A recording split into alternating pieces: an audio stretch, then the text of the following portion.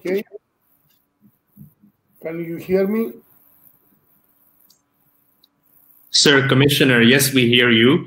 So I will start by welcoming everyone and do a recap. And then I will introduce a short video of a student. And then I will introduce you. You do your keynote and Stavros will join for the Q&A. Thank you so much. Thank you. Excellent. Good to have you with us. Thank you.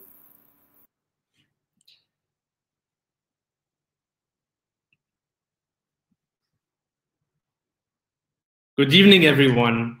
Good evening, everyone. And good morning for many of you also. The beauty of doing online events is we can accommodate different geographies. So we have many people I see from different part of the world, some morning, some evening. Once again, good day for all of you. It is my pleasure to welcome the distinguished audience. My name is Ilyas Felfoul. I am the Director of Policy and Partnerships. And once again, it is a great honor for me to serve as your MC for this final session. It's been an incredible 3 days, and we thank you for a great engagement. Let me start first with some housekeeping announcement. You will see that you have the chat feature on the right side, but if you have any question, please select the mark as a question option found at the bottom next to the chat mode. Please, if you have any question, mark it as a question. For those who would like to post on social media, please use hashtag education reimagined as you tweet or post about the session. Our handle for the tweet account is @WEETS for tweets.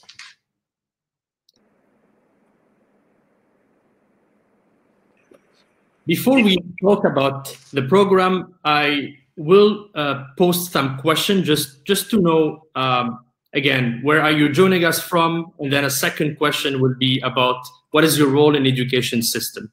So you will see polls while I'm doing a recap of day 2 and day 3. I appreciate you answer the poll. Before we talk about the program for the last session of this virtual event, I would like to mention some highlights from yesterday and from today's session. Yesterday, Safina Hussein, founder of Educate Girls, gave a powerful speech that highlighted the importance of student agency, especially for young girls. By empowering them through education, we in turn have the power to influence society at a large and can create a more inclusive world for all of us. We had also the honor and the privilege to welcome the mayor of Medellin, Daniel Quintero, who also, explained the success story of Medellin and how education is at the heart of those reform and successes. Earlier today, we also had the honor of hearing from Mrs. Yang Lan, the co-founder and chairperson of Sun Media Group and Sun Future Art Education Foundation.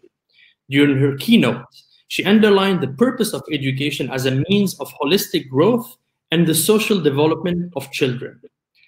I think we can all agree that social and emotional learning is so important, and we will need to involve stakeholders from across our communities if we are to see this as a central component of future learning. And for the video we posted, it will be available on the channel, the social media of WISE. So I advise you to have a look at the work that is coming out of the Sun Future Art Foundation. We also had the opportunity to speak with Jambi Kanoria, Director of Innovation at Education Above All Foundation, who spoke about how COVID-19 highlighted deep-rooted inequalities in our education systems, inequalities that have long existed before this pandemic. However, as she demonstrated, this crisis has also challenged us to be resourceful with the tools we have at hand so that we can support all learners, no matter their economic or social backgrounds. And finally, in our panel with Maria Spice, the co-founder and co-CEO of Holland IQ, we explored trends around EdTech. Interestingly enough, an audience poll during this panel showed over a third of attendees today thought that the greatest impact on education innovation over the next 5 years would come from government policy and funding rather than from schools or private capital. Technology and the education sector will continue to be one of our main focuses as we move into the second program of the day. Related to this broad topic will be sessions that examine how education stakeholders can build better, more sustainable partnerships with actors in private sector, how it can empower them to innovate, and what it means for the digital divide. Some of today's key questions include how can we help the tech sector's growth in education gain momentum while maintaining access to education as a universal right? The second question, what does a blended or distance learning mean for students from underprivileged or minority communities? Or what does innovation look like in a post-COVID-19 world? Before we jump into the next segment, there will be another question, and I would love to hear from you, please. Which enabling factor needs the most disruption for EdTech to be effective and available to all? Please answer this question. And in the meantime, it is my pleasure to introduce the last video of our selected students. So the next speaker, the student speaker, is a Learner's Voice program. Elena Pipa is an outspoken youth leader from Athens, Greece, and had worked hard within her community to advocate for students' rights. It is my pleasure to let the video of Elena start.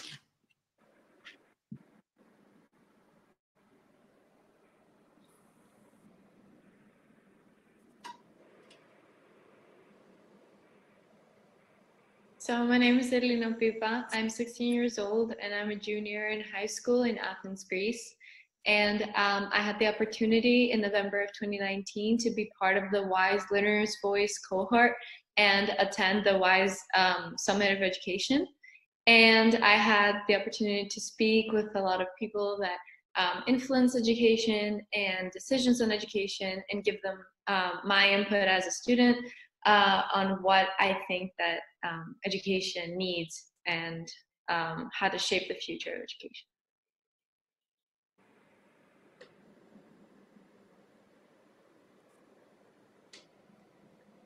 I think that the hardest part for me as a student was getting used to the idea of not having face-to-face classes, which for me meant the loss of human connection between teacher and student. In the WISE conference, we discussed the implications of technology in education and how online environments may interrupt the mental and emotional connection that exists between teacher and student when teaching face-to-face, which is definitely relevant to what we are living right now in all of our educational systems. I think that despite having this difficulty, if a teacher has a desire to teach and the student a desire to learn, emotional bonds can still form in an online classroom setting, which I successfully and thankfully did so myself.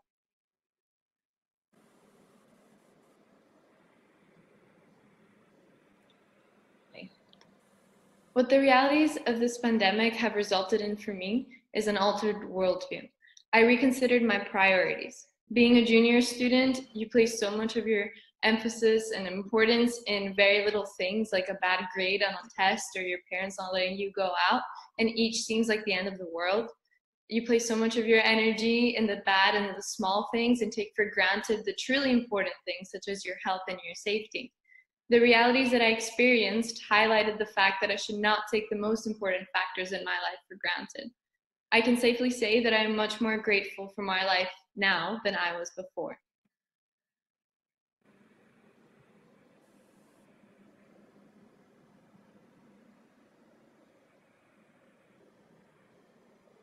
One thing I believe this experience taught all of us is the importance of the collective.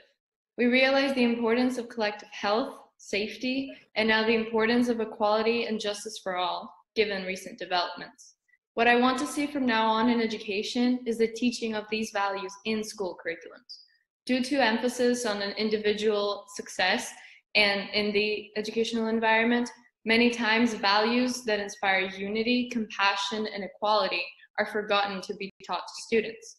I want to see teachers that teach the importance of the collective to students.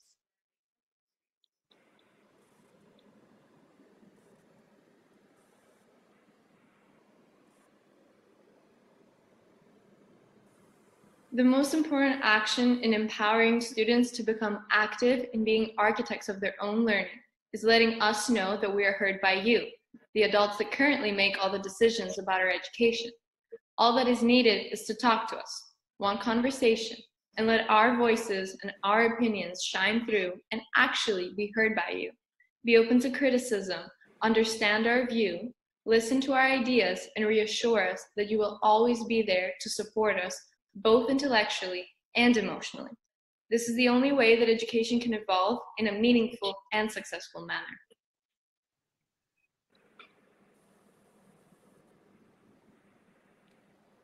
That was a brilliant talk from Elina, and I can tell you, dear audience, that when we did these films, we were impressed by the level of, intellectual presence and how powerful they were with ideas and so Elina is one of those excellent students who really did mark her the video. So let me move to the next segment, which is to introduce you to Mr. Christos Stylianidis, who is the European Commissioner for Humanitarian Aid and Crisis Management. And he is currently also visiting professor in the practice of the Department of Health Policy of the London School of Economics. It's a pleasure to have you with us, Mr. Stylianidis. It's a new experience online, but we will share anything new to the audience. After your keynote, Stavros Yanuka will join for a conversation with you. The stage is yours, sir. Thank you so much. And I'm following your instructions, Elias, and to say also, to say both good evening and good morning, because some of our audience definitely they are in a different time than in Europe or in Middle East. So good afternoon from Brussels. And first of all, I would like to thank the organizers for this opportunity, and at the same time to say that it's an honor to me to be once again a speaker in that very reputable event, the WISE conference specialized on education issues. In this session, we have to focus on evaluating the impact of the pandemic in the education field. And at the same time, we should discuss new innovative ways to accelerate our common effort to build cross-sectoral coalition for more equity and, of course, to bridge the digital divide.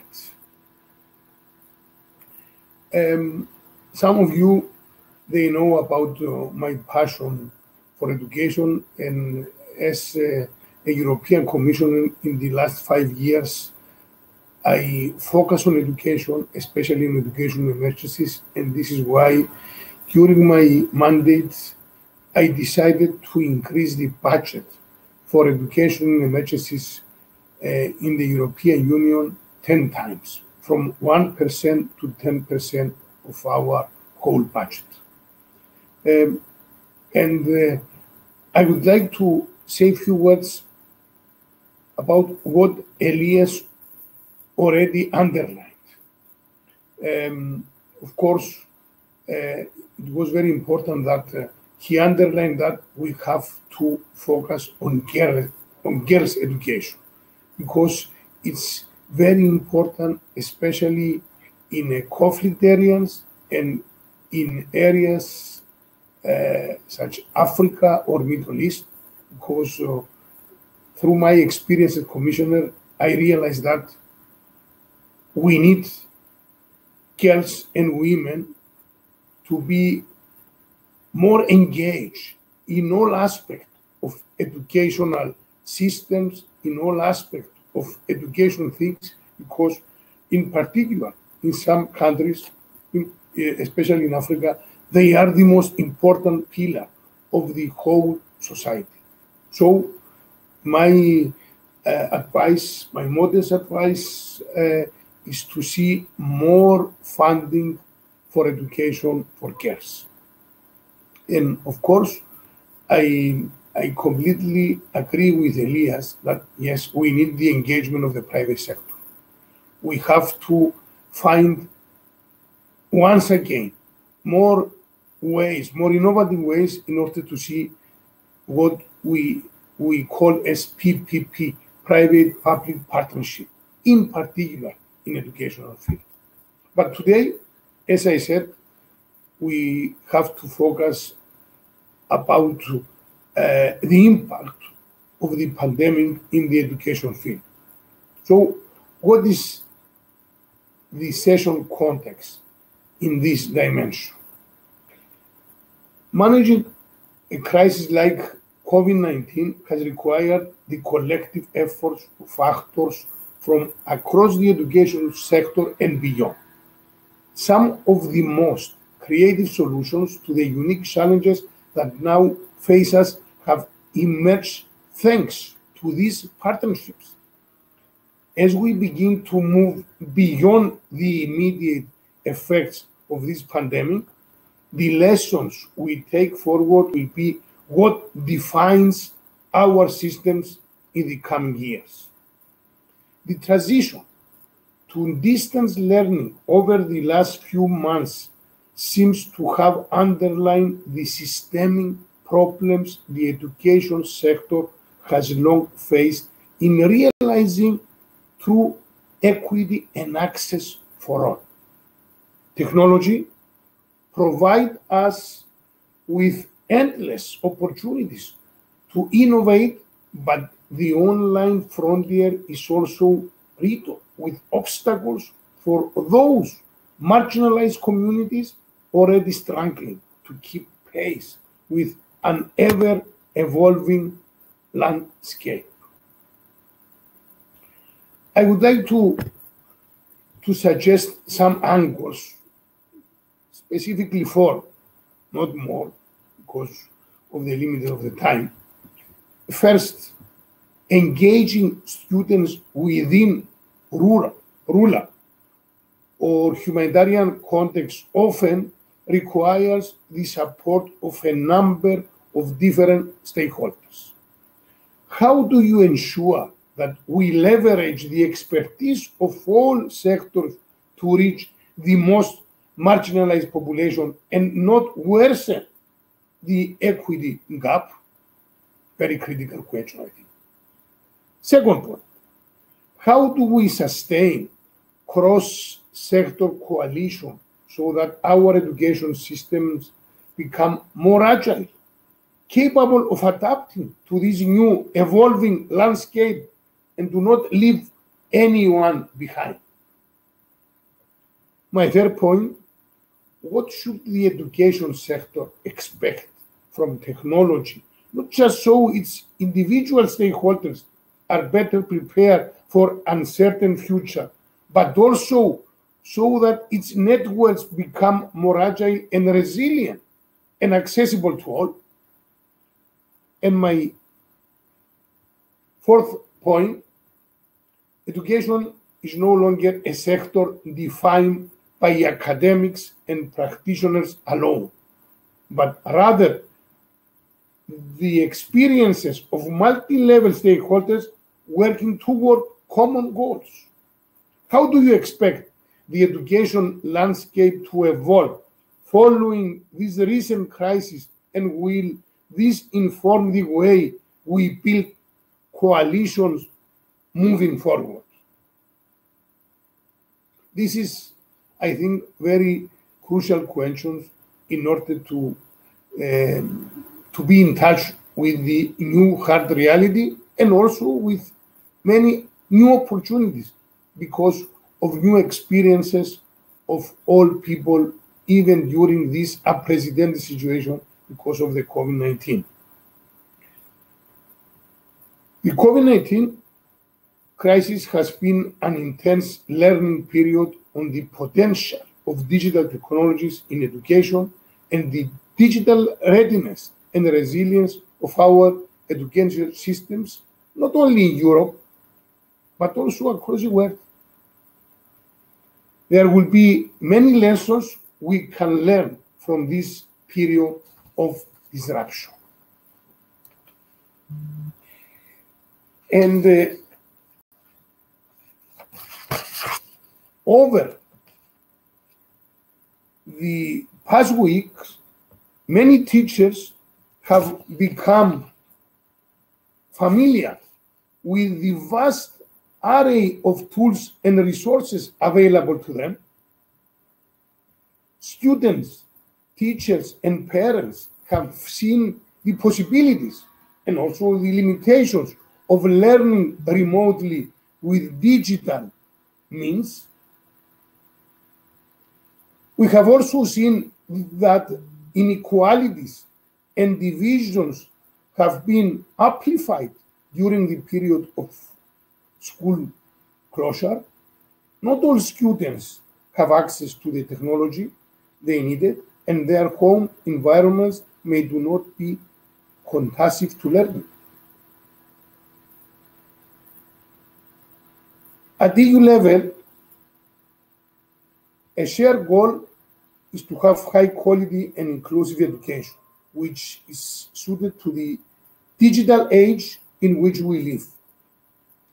But no doubt that the hard reality during this unprecedented situation has shown that this is a common goal, but is really far away from the reality on the ground, even inside Europe. Can you imagine in other continents, in Africa, in some areas in Latin America, in Asia? So we have to talk about these new digital tools in order to find these innovative ways, as I said, to reduce this equity gap.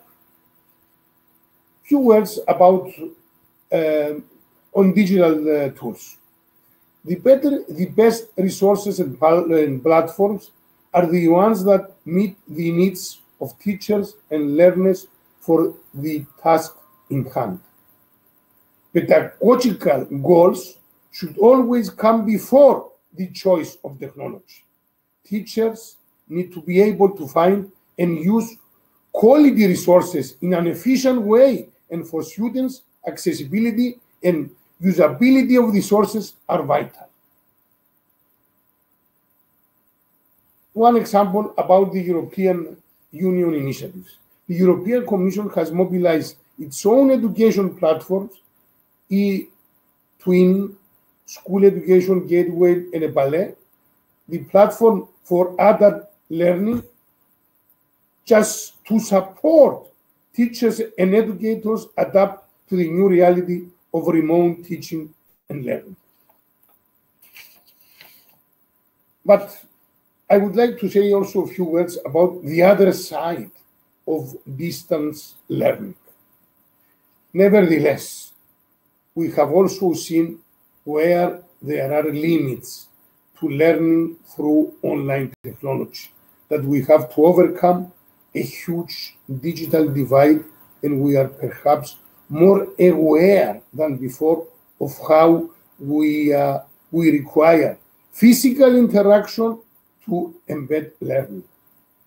I think Elena underlined in a very precise way about this eye contact necessity in some educational fields, in some educational purposes.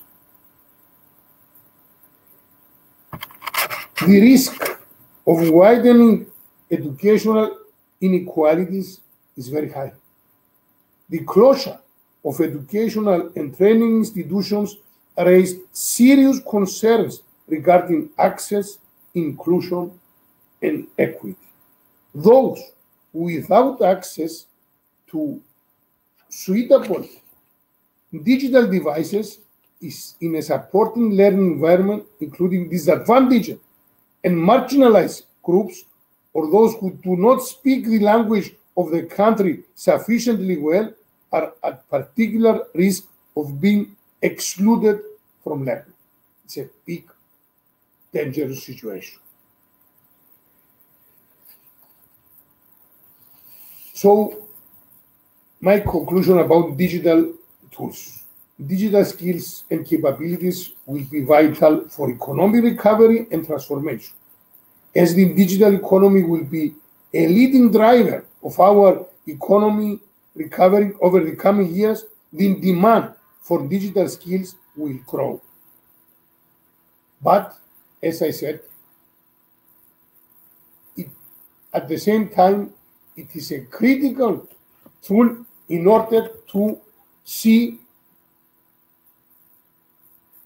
more equity gap. And this is my personal fear.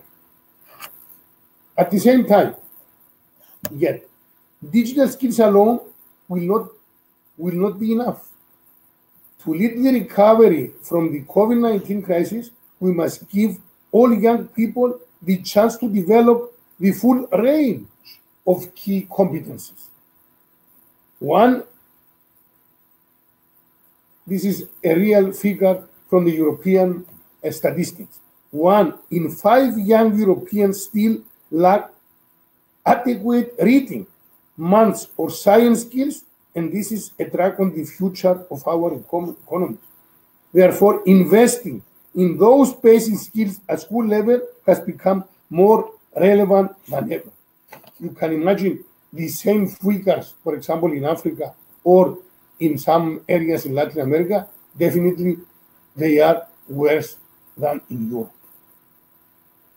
And on top of this, globalized and automated economies put a higher premium on such key competences as creativity, critical thinking, taking initiative, and problem solving. These competences will be key to coping with complexity and fast-changing work environments. So, the initial lessons from the COVID-19 crisis show that acting swiftly with targeted measures will be essential to drive forward necessary innovations. However, deep transformational change in digital education and training is also needed for growth and innovation and to build a fairer, more coherent, more inclusive, and sustainable world. Just some figures from UNESCO on the global situation in this unprecedented situation because of the COVID. Half of the total number of learners, some 826 million students kept out of the classroom by the COVID-19 pandemic, do not have access to a household computer, and 43%, more or less 700 million, have no internet at home at a time when digitally based distance learning is used to ensure educational continuity in the vast majority of the country. Nearly 90% of students in sub-Saharan Africa do not have household computers, while 82% are unable to get online. So this is the hard reality regarding of some positive signs about digital learning and about some new state of play in some universities across the world. I'm a visiting professor in 3 universities, at LSC, at Boku universities, and medical school in Nicosia, and I made a lot of lectures through online learning. But at the same time, there is the other side of the coin, what I already described through UNESCO figures. My last point, last but not least, through my experience as a EU Ebola coordinator for many years, and I know well the medical field because of my medical background, I have to say that we have to utilize these new, excellent digital tools for the medical field. I talk a lot with my good friend and my compatriot, Stavros Yannoukas, about this, and I strongly believe that if we utilize in very innovative ways these digital tools, we can see even far away from big hospitals, big countries, some doctors make operations through artificial intelligence instruments. And also, and this is what we realize, it is a real lesson learned from our experience through COVID-19, that we have to increase our effort, to accelerate our efforts, to see more general practitioners to be more efficient and effective during pandemics, and of course to see more doctors more prepared in public health issues, in particular in countries, in areas in Africa, maybe Middle East, and also Latin America and Asia. So we have to change our approach in some aspect of the medical field, and this is the real lesson learned of this pandemic, and also of the previous pandemic, of the previous outbreak, Ebola outbreak in Africa. Thank you so much for this opportunity again, and now I'm ready to discuss many things through Q&A. Thank you again. Commissioner, it's nice to see you, nice to have you with us again. I don't know if you can see me, but or hear me. Yes, of course. Excellent. Yes. Good. It's nice to see you again. And I want to start just by having you reflect a little bit on your experience with the Ebola epidemic, and just tell us a little bit about the role that education played in that response. Was that part of the response, or were you very much just focused on the medical emergency there? Stavros, you know that one of the major challenges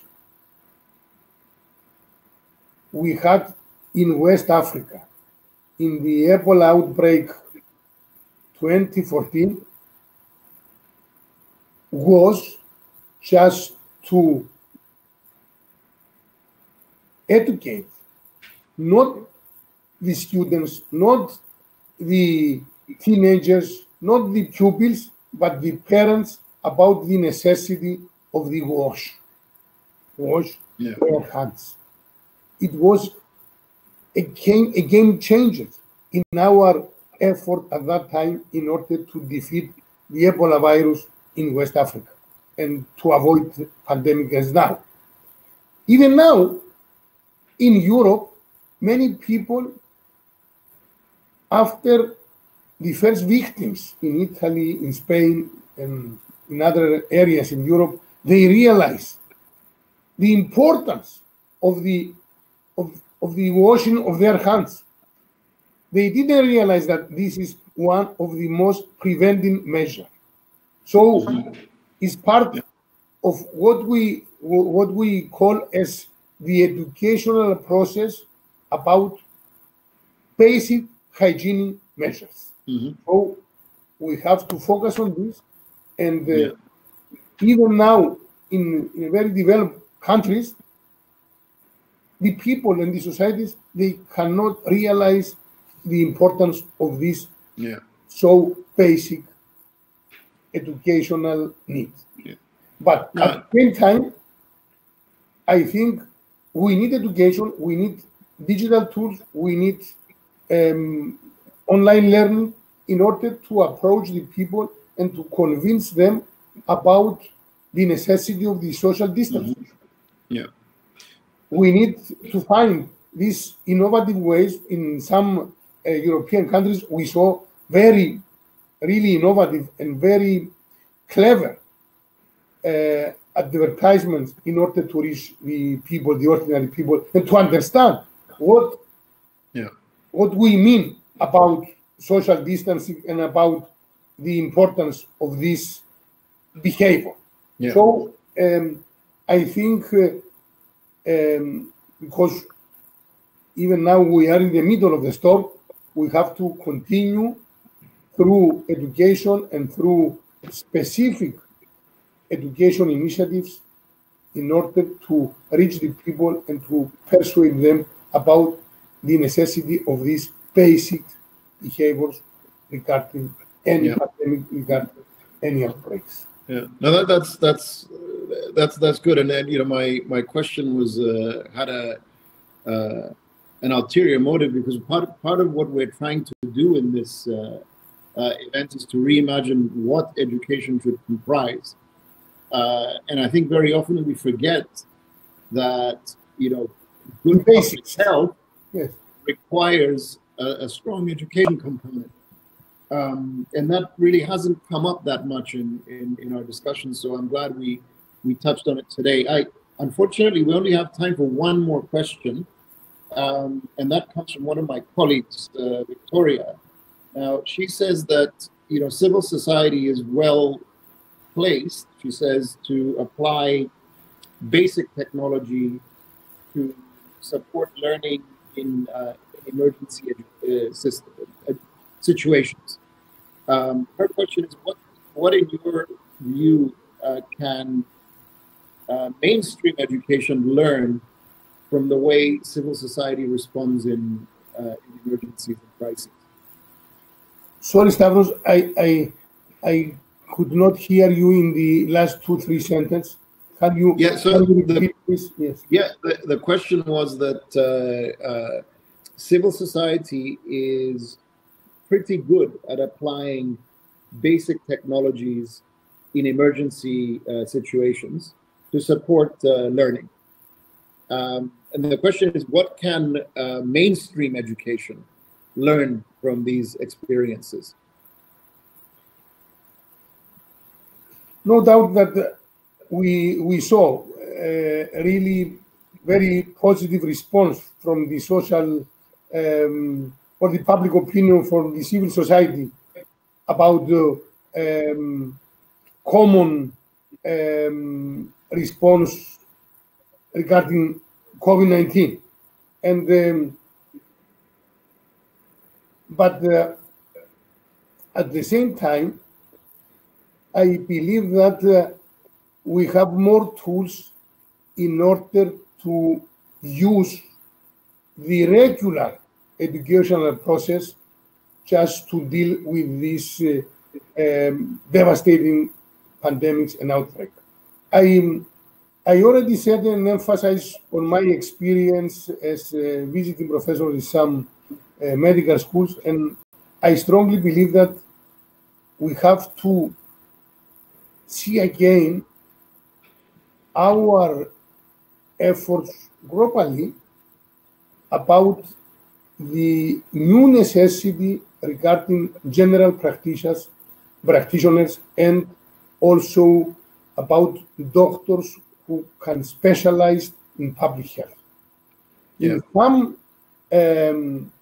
cases, we ignore, sorry for this very strong word, but we ignore that we need also an excellent neurological surgeon, an excellent oncologist against cancer, but at the same time, we need, in particular in some areas, very good general practitioners, because the first line, the forefront are the general practitioners, are the doctors who specialized in public health, and we need them with a real efficient and effective background in order to have what we said as a common standards, the global common standards. Otherwise, we cannot communicate each other. And we saw many times this real problem on the ground. So we have to see many things about what I said. I am saying global governance. And it's another big discussion and big debate about the vaccine now.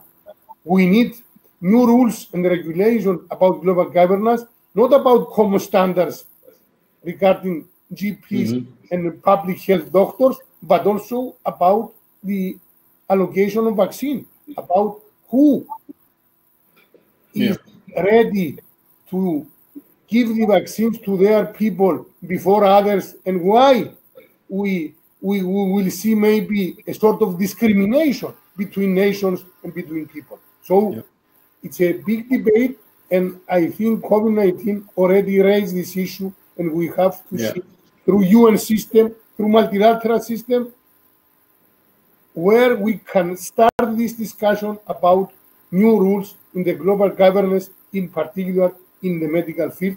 And of course, we have to keep our competition between pharmaceuticals companies, because it's another aspect of the efficiency of this global governance. Thank you so much, Stavros. Thank you, Commissioner. Again, always a pleasure to have you with us. You've raised, I think, some very interesting points that go beyond the sort of narrow remit of education and schooling, but nevertheless, they are, I think, critically important, and it's entirely appropriate that a gathering such as this should be addressing those issues. Thank you again for being with us. Thank you. Goodbye from Brussels. Goodbye. Thank you, Commissioner. Thank Nice you, to Elias. see you again. Thank you so much. Thank you, Stavros, very much for this great conversation. I am very happy now to move to the next segment of our program and introduce you to a dear friend of WISE and a great partner. We've been doing some extraordinary roundtables in Doha, and we also met in Beijing, and we had planned a lot of great things, but COVID had other plans. Let me, without any further ado, let me introduce you to Patrick Brothers, who is the co-founder and co-CEO of Holland IQ. Holland IQ is a global market intelligence platform for education, and platform is a long-standing member of the World Economic Forum and B20 Education and Employment Task Force. He is passionate about transforming the way the world learns, and he will show us this passion in this panel. Patrick, the floor is yours. Thank you so much, Elias. Very kind of you. Wonderful to partner again and share some insights. I want to thank everyone for joining us for this session. It's really inspirational reading all the comments and seeing just how global our audience is at the moment. Let me share a little bit with you now about what we're going to cover over the next 45 minutes. I'm joined by some wonderful colleagues I'll introduce very shortly from Africa, from Latin America, from Europe, and all with a global perspective. We're going to look at new approaches, opportunities, and challenges in EdTech in a post-COVID world. Firstly, I'm going to race through some insights to really set the scene of what Holland IQ has seen through this period, and then zooming out more globally. Then we're going to look at, and we're going to ask my colleagues to share their insights on which technologies and tools are thriving and what the gaps are that they see. We'll then move on to looking at what are the challenges and the opportunities as we look beyond COVID. What trends do we see? Where do we see education and education technology supporting education heading? There'll be some audience engagement through this period as well, like all good digital learning. I've got some polls. I'd really like to hear from all of you, and I'd like all of us to see what the collective perspective is on some of these areas. Before we head into the session, let me make a couple of quick introductions for my colleagues who'll be joining us and sharing their insights.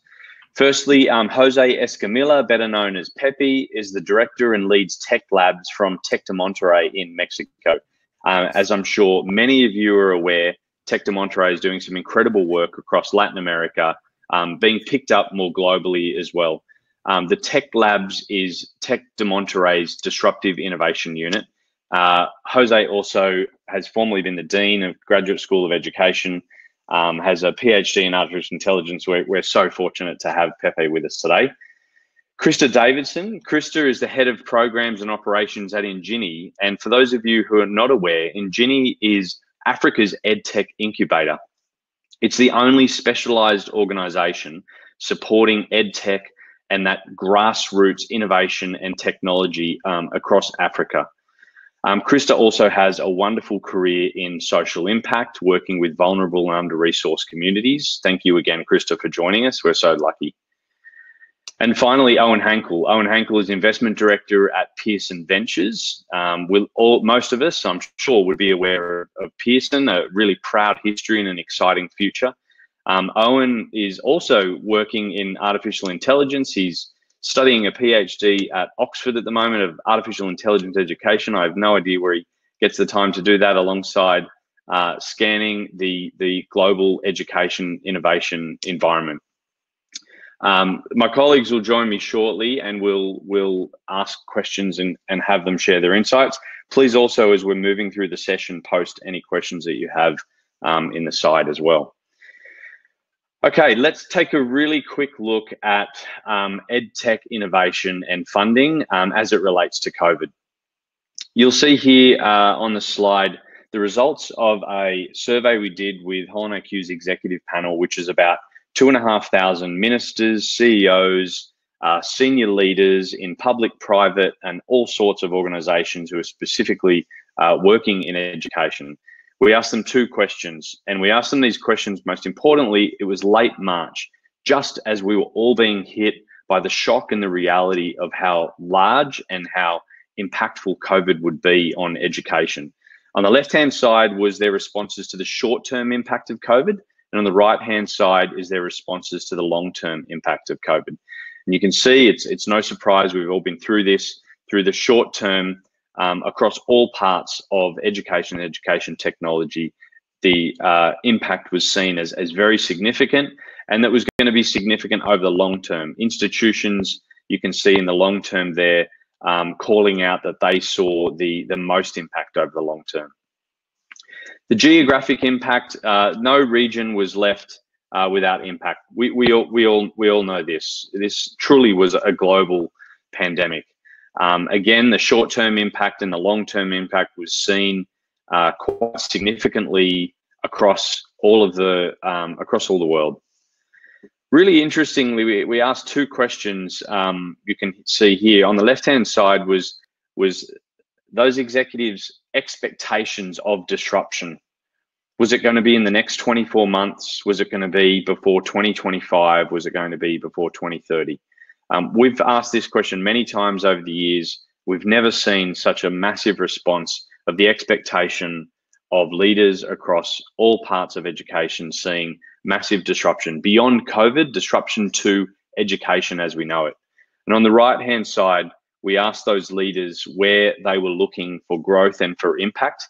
And unsurprisingly, but much more than we'd seen historically, it was on new technologies being the #1 area of focus.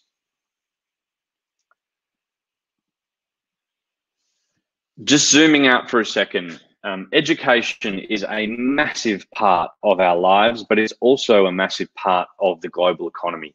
Nearly already $6 trillion is spent by governments, by individuals and families, and by companies on learning. And that will grow. That will grow over time, again, to be an enormous part. Over $6 trillion is invested.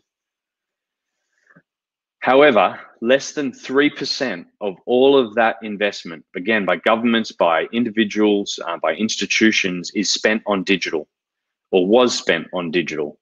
The question now is, what will we see that move to? This was a forecast that Holland IQ had made before COVID. In fact, last year, we saw it growing from $153 billion spent in around 2018 and more than doubling to $342 billion, still only making up 4.3% of all of that expenditure by governments and by individuals and by corporations around the world. I think it's fair to say that we're all expecting that will change quite significantly. There has been for a long time a significant amount of investment by way of venture capital in education technology over time as well. This chart here shows you over the last 10 years and in the first quarter of 2020, that level of investment. You can see in 2018, over $8 billion was invested, much of it coming from Asia, much of it coming from the US, but increasingly it's coming from all around the world. We'll be releasing our Q2 insights, and it's fair to say that EdTech is really starting to pick up pace in the eyes of investors and those with capital to support innovation. Quickly, some of the trends that we're seeing across those investments, we're seeing a lot of investment in skills and jobs. That's by way of mentoring, all sorts of skills mapping, industry-specific upskilling as well.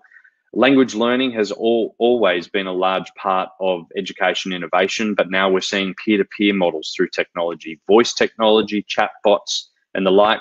Higher education is entering an era of public-private partnerships, bringing together the best of both of those institutions to support the learners, embedding skills verification into degrees and the like. We're seeing really strong, and especially through COVID, learner support, test preparation and tutoring. Students are more isolated than they've ever been. They're requiring that support, Q&A platforms, question banks.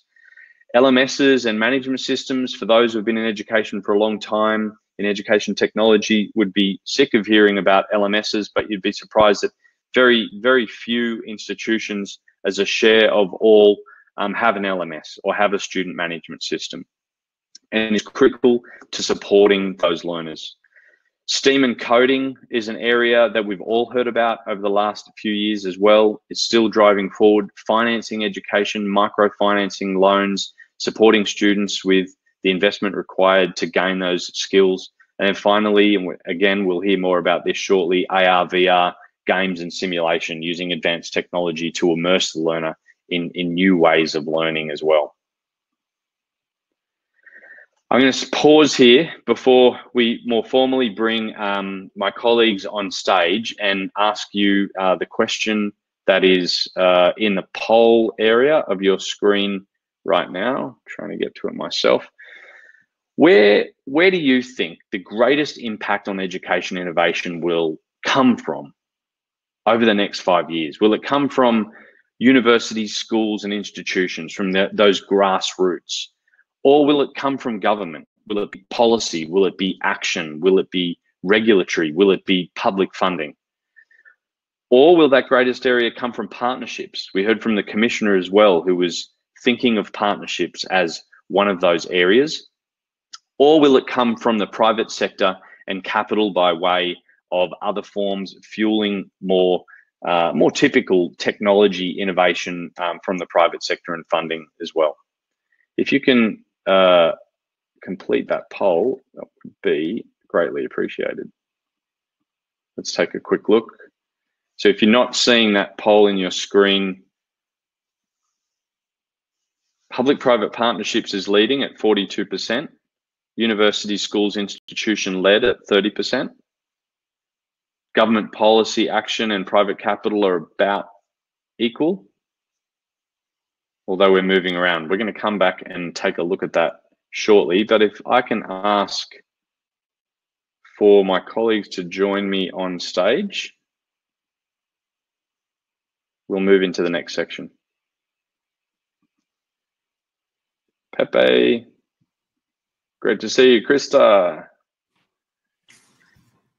and hopefully Owen as well.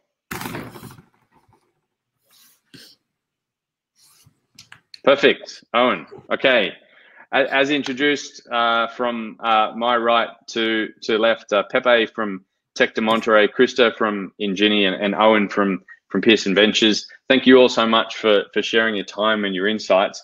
Let's make a quick start. Krista, can I start with you? Because we've got a couple of slides that you kindly shared from an Engini perspective.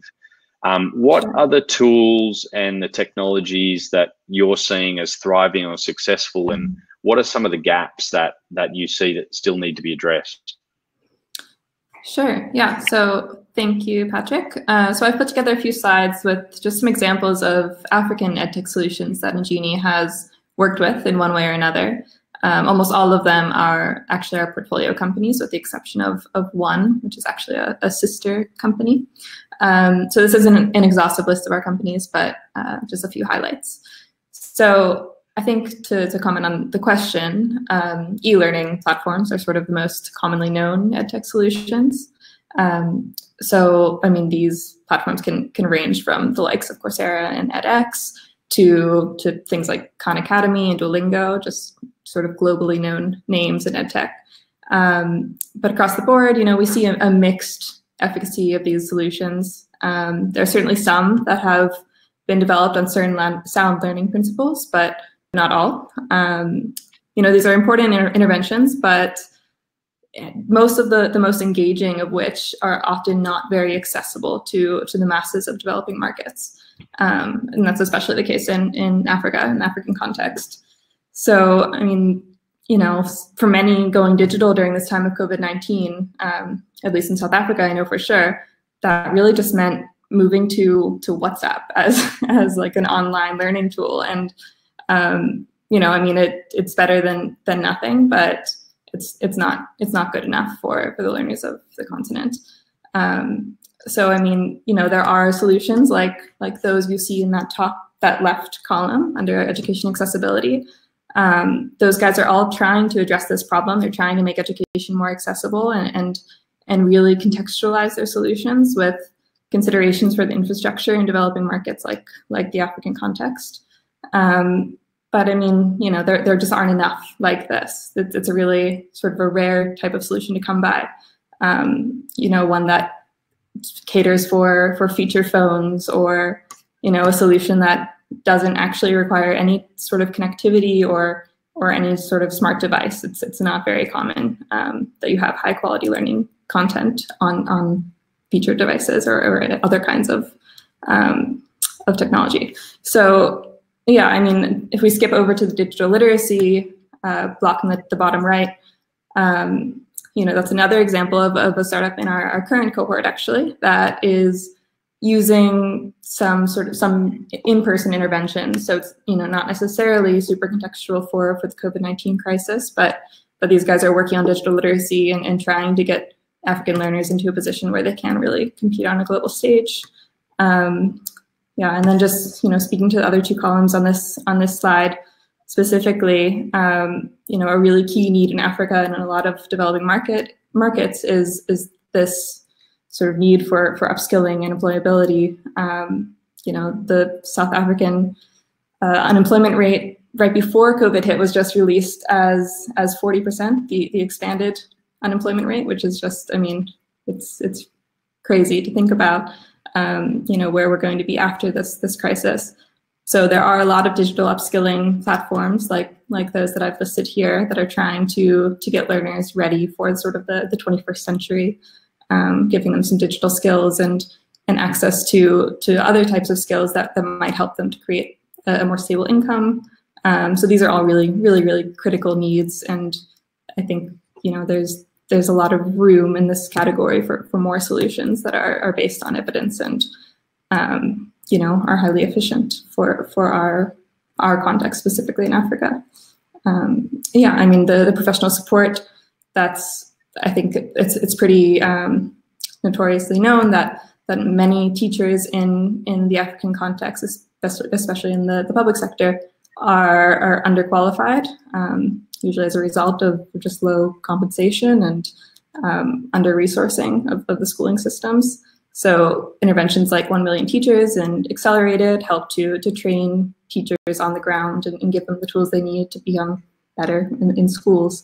So I mean, more sort of support resources for teachers. I would certainly like to see more of that. That's really grounded in our context.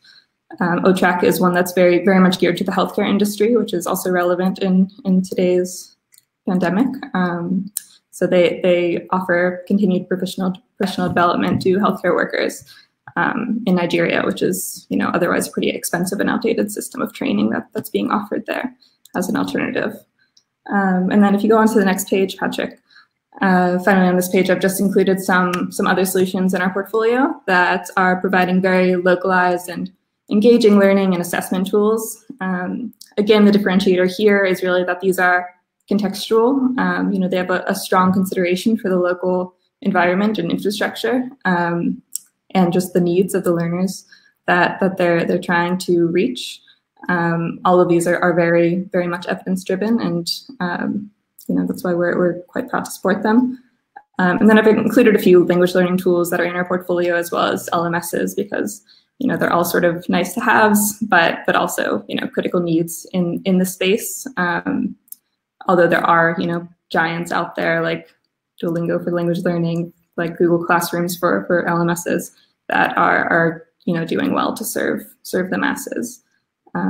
Yeah, those are just some of my thoughts there based on my experience. Fascinating. Thanks, Krista. Pepe, what are you seeing in Latin America? How does what Krista's saying differ from what you're saying from a Tech Labs perspective? Yes, I would like to say first that there are a lot of inequalities in the region as in other parts of the world. For instance, just in Mexico, we had 36 million students that were left out of the education with the pandemic. And when you see some statistics created by the World Bank, because we don't have statistics from our countries individually, you see that 14% of those students in Latin America continue using TV, so no internet, 9% using radio, and 5% using paper. So if you add up that gives 28.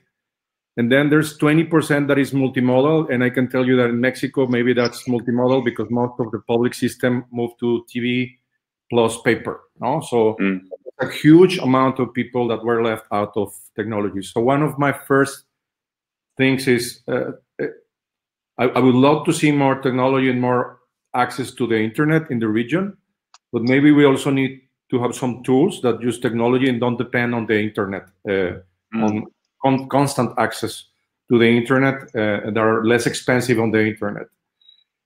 For those that had access to technology that are in the most part of the countries on the private sector for K-12 and higher education in general, what I saw is that they have LMS contracted, not used, and they start to use those LMS more intensively. We saw also a surge on K-12 for games because, in fact, what we did is not online learning. We did remote learning. That is just translating what we are already doing to using Zoom or other technologies, and it becomes very boring very soon. So they try to make it more interesting. And then two tools that were everyone was asking about that was laboratories, how we can replicate labs, laboratories, and assessment.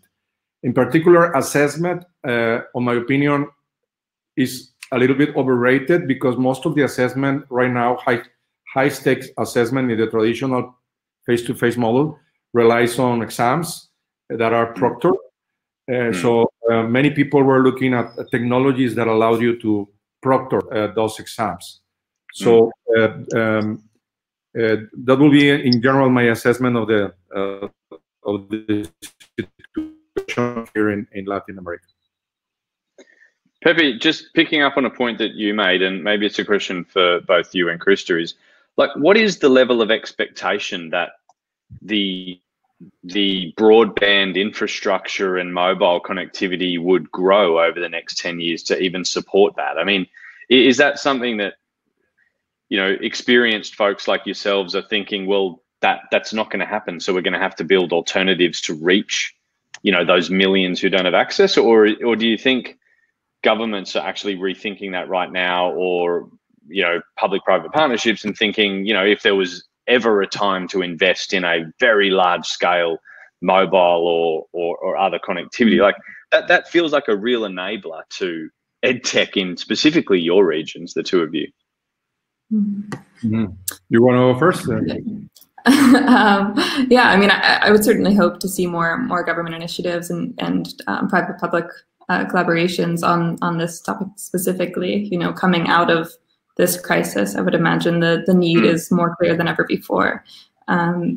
Yeah, I would imagine it needs to be, you know, the leading telcos in our region, specifically in sub-Saharan Africa, the leading telcos and you know, public sector stakeholders who need to be leading that march.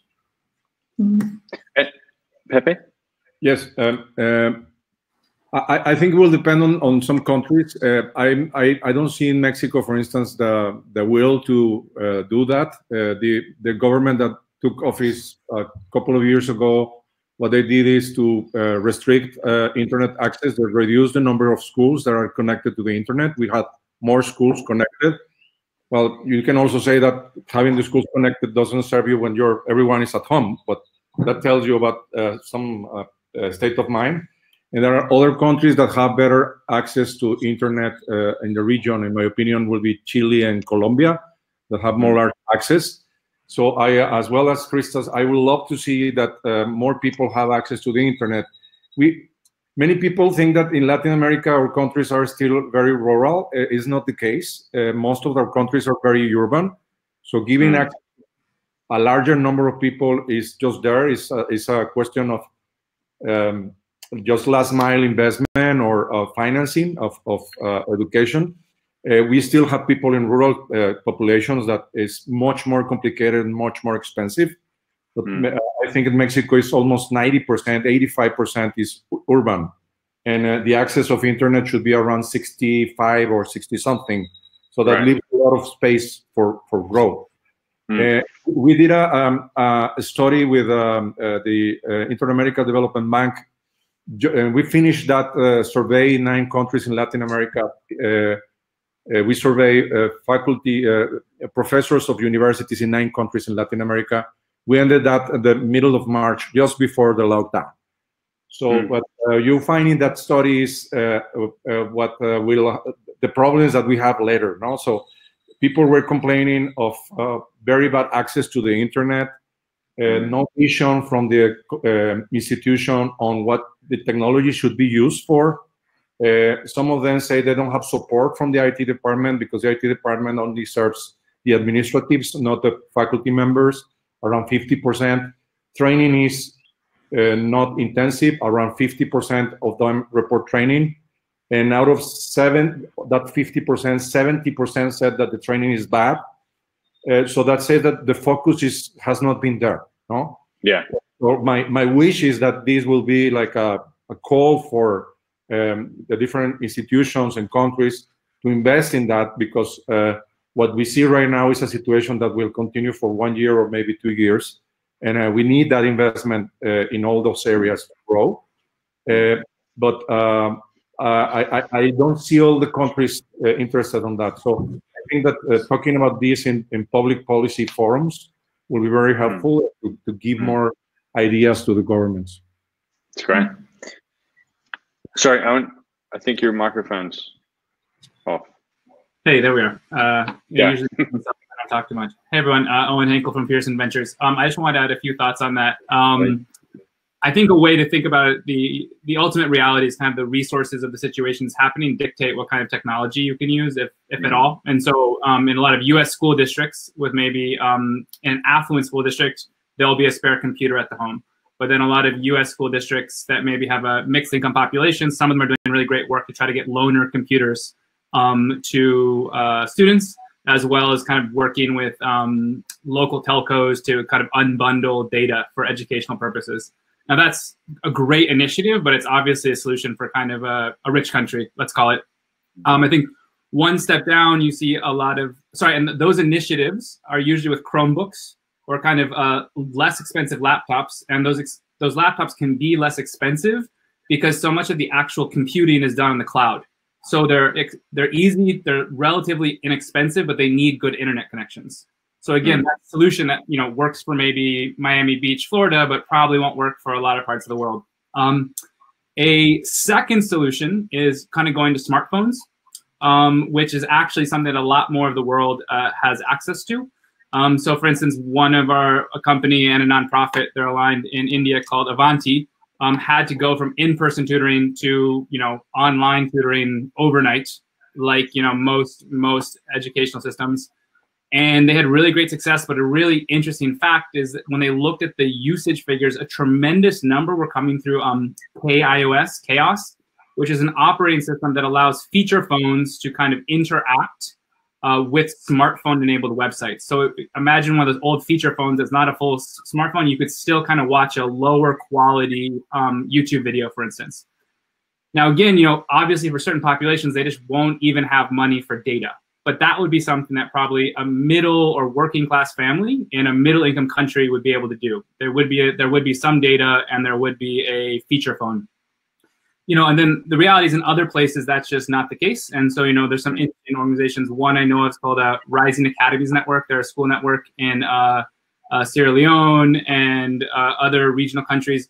And they've done some really amazing radio broadcasts. Which they actually learned from the Ebola crisis in Sierra Leone 3 or 4 years ago, but they're launching that both in Ghana and Sierra Leone and Liberia. So that's a kind of, an old tech solution. And, so I think that in my opinion, the ultimate answer is you kind of have to do the best you can with the tools that are available. As the horizon for building out tech infrastructure is just, it's a 5-year process. And, most educators right now are thinking about how am I gonna teach my student tomorrow? Yeah. One more thing, Patrick, just if you allow me, very short. What we have seen also is an avalanche of free offers from providers, mainly from edtech companies, and we also see that for the fall semester, that will not be the case. That may not be the case. So we are seeing that many people are saying, "No, well, we did that because it was a crisis situation."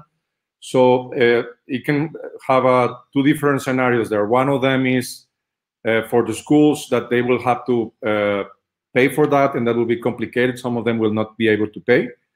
And for edtech providers that are smaller, maybe there's an opportunity also that people will shift from a bigger one to a smaller one. So there's an opportunity of having grow in that situation if they have the possibility financially of doing that.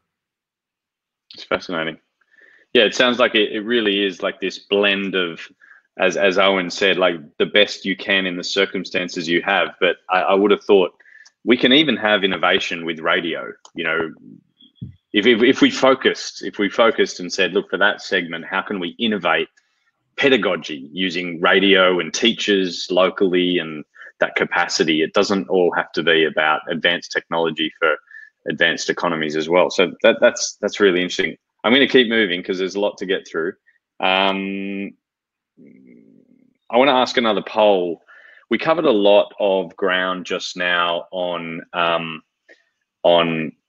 whole spectrum, but I want to look at advanced technologies. There's been a lot of interest and a lot of Q&A at advanced technologies. And if the team can cue this poll up now for everybody, which advanced technologies, as we sit here in a COVID-style scenario, and you're looking forward thinking about the biggest positive impact on education, which advanced technology group do you think that would come from, the biggest impact? Will it come from AI?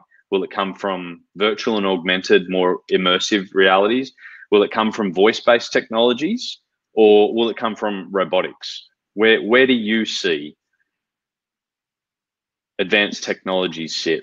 Which of those advanced technologies? We've got a really strong tie with AI and VR/AR, although VR/AR is climbing ahead. Really interesting. We have seen a big push of immersive technologies.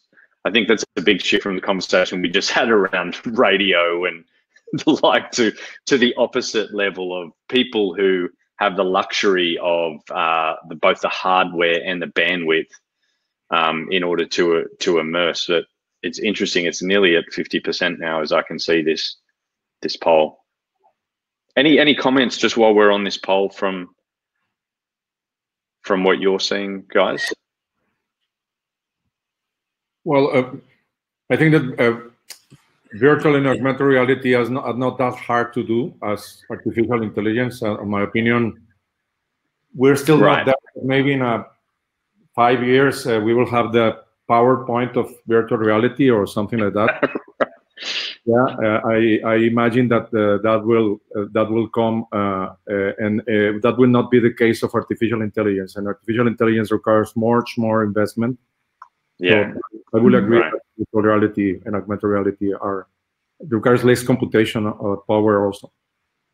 Makes sense. My 2 cents. I'm a little biased on this because I'm actually kind of researching like voice recognition. Oh yeah, in education. Yeah, but I would actually say for me that is something that is likely to happen, mainly because there's a lot of upfront investment in developing the kind of underlying algorithms, but that's going to be done for broader purposes. You know, Google or Amazon or Apple are doing that anyway, and so then it's easy to kind of repurpose the core technology and change it a little bit. And aside from that, it's not too expensive. Whereas virtual reality, it's great, but you still have the headsets and there's all these other matters. And so I think that we'll start seeing more kind of voice-based queries or, you know, kind of let's say formative assessment at a very basic level with like checks for understanding, we call them. I used to be a teacher, so kind of like ongoing checks for understanding your classroom with a voice assistant. So the teacher doesn't go around and ask 30 kids. It's like you kind of just talk to your assistant and you get the tallies. Sounds cool. Sounds very cool. All right, I'm going to keep going. So moving on to the second part, let's look beyond COVID. Let's start to think through how this might unfold, what this might mean as it does unfold. And we've got a couple of slides. I'm going to ask Owen to kick off on some perspectives from Pearson. Owen, can you take us through these 2 slides to get us going? Yeah, absolutely. So these are just kind of some predictions that myself and the rest of our team had when we were thinking about some of the longer term impacts. You know, we're part of Pearson, so even though we look at startups and maybe think a little bit longer timeline, we also see what's happening around kind of current educational systems through Pearson. And so I guess these are 6 probably not particularly controversial ideas or predictions. I think the first one is that boot camps will increasingly compete with universities. And again, these first 3 are basically things that were already happening that we think are going to accelerate due to the current situation. Right. So there's already a move to boot camps. For those of you who don't know, boot camp is I'll take 3 to 6 months, either in person or online, to learn a very specific skill, usually computer programming, with the idea of getting a relatively well-paying job at the end of that time. So it's kind of, you know, direct training to hiring. I think that basically in the current environment, usually when there's economic problems, people consider it counter-cyclical. So if there's a bad job market, people will go back to upskill or get a degree or just kind of wait out the bad job market in the university, one form and another. And so in 2008, during that financial crisis, you saw a huge spike of higher education. We think that will also happen again, but that instead of everyone going back to necessarily degree-bearing programs, a significant portion of them, instead of saying, oh, do I want to sign up for a 1-year program that costs, you know, $5,000 to $10,000 that will give me a degree but not a job, I might look at a 3-month program that costs $3,000 that gives me a 75% chance of a job. And so one of our portfolio companies, Springboard, does online boot camps, and we've seen just tremendous traction for them. You know, it's a combination of uncertain economic times and also everyone being stuck at home. But we think that will be an ongoing trend. Second one is the segmentation of higher education. I think that obviously for a variety of reasons, enrollment rates are going to be really low, at least in most countries that I know, but specifically I'm talking about rich countries in this case. People just, you know, either won't be able to afford university or might not be able to go there in person, might not want to risk it. And so what will happen though is that even though you will see lower initial enrollments at every level, so let's call them elite, you know, value, and then budget, or something like 3 tiers of universities, the elite universities will still pull people up. So people who might not have gotten into their dream university, this will be their one chance. So the elite universities will still probably meet their enrollment targets, even though they have to open it up. And so we've been seeing this at universities, that universities are reopening admission processes to make sure they meet their cohort. This will kind of drag it from people from other schools. I believe that state-sponsored schools, although they'll be suffering and have to do budget cuts, the state will step in. You know, either they're not going to let, you know, their universities fail. And so the universities you really see crunched are less prestigious independent universities, who also will feel kind of the drop in tuition immediately. I think that yeah, I'll leave that there.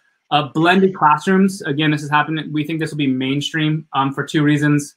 And by blended classroom, I mean doing some of your coursework at home virtually and some of your coursework in person. So instead of, I would watch a lecture ahead of time and then I'd go into class and have a small group exercise or some variation thereof. This is going to happen at the K-12 level just for public health reasons. Basically, there will be various local lockdowns, there'll be capacity issues, needs for social distancing, and so you won't be able to fit as many students in the building at the same time. And so there'll be all kinds of need to catch students up or deal with local lockdowns, and so there'll be lots of basically recovery or remedial work that will ultimately have to be done digital. And so school districts, K through 12 school districts, will just have to do this one way or another. At the higher ed level, this is going to happen mainly just for public health reasons. They're going to want social distancing, so you can't put 300 students in a lecture room.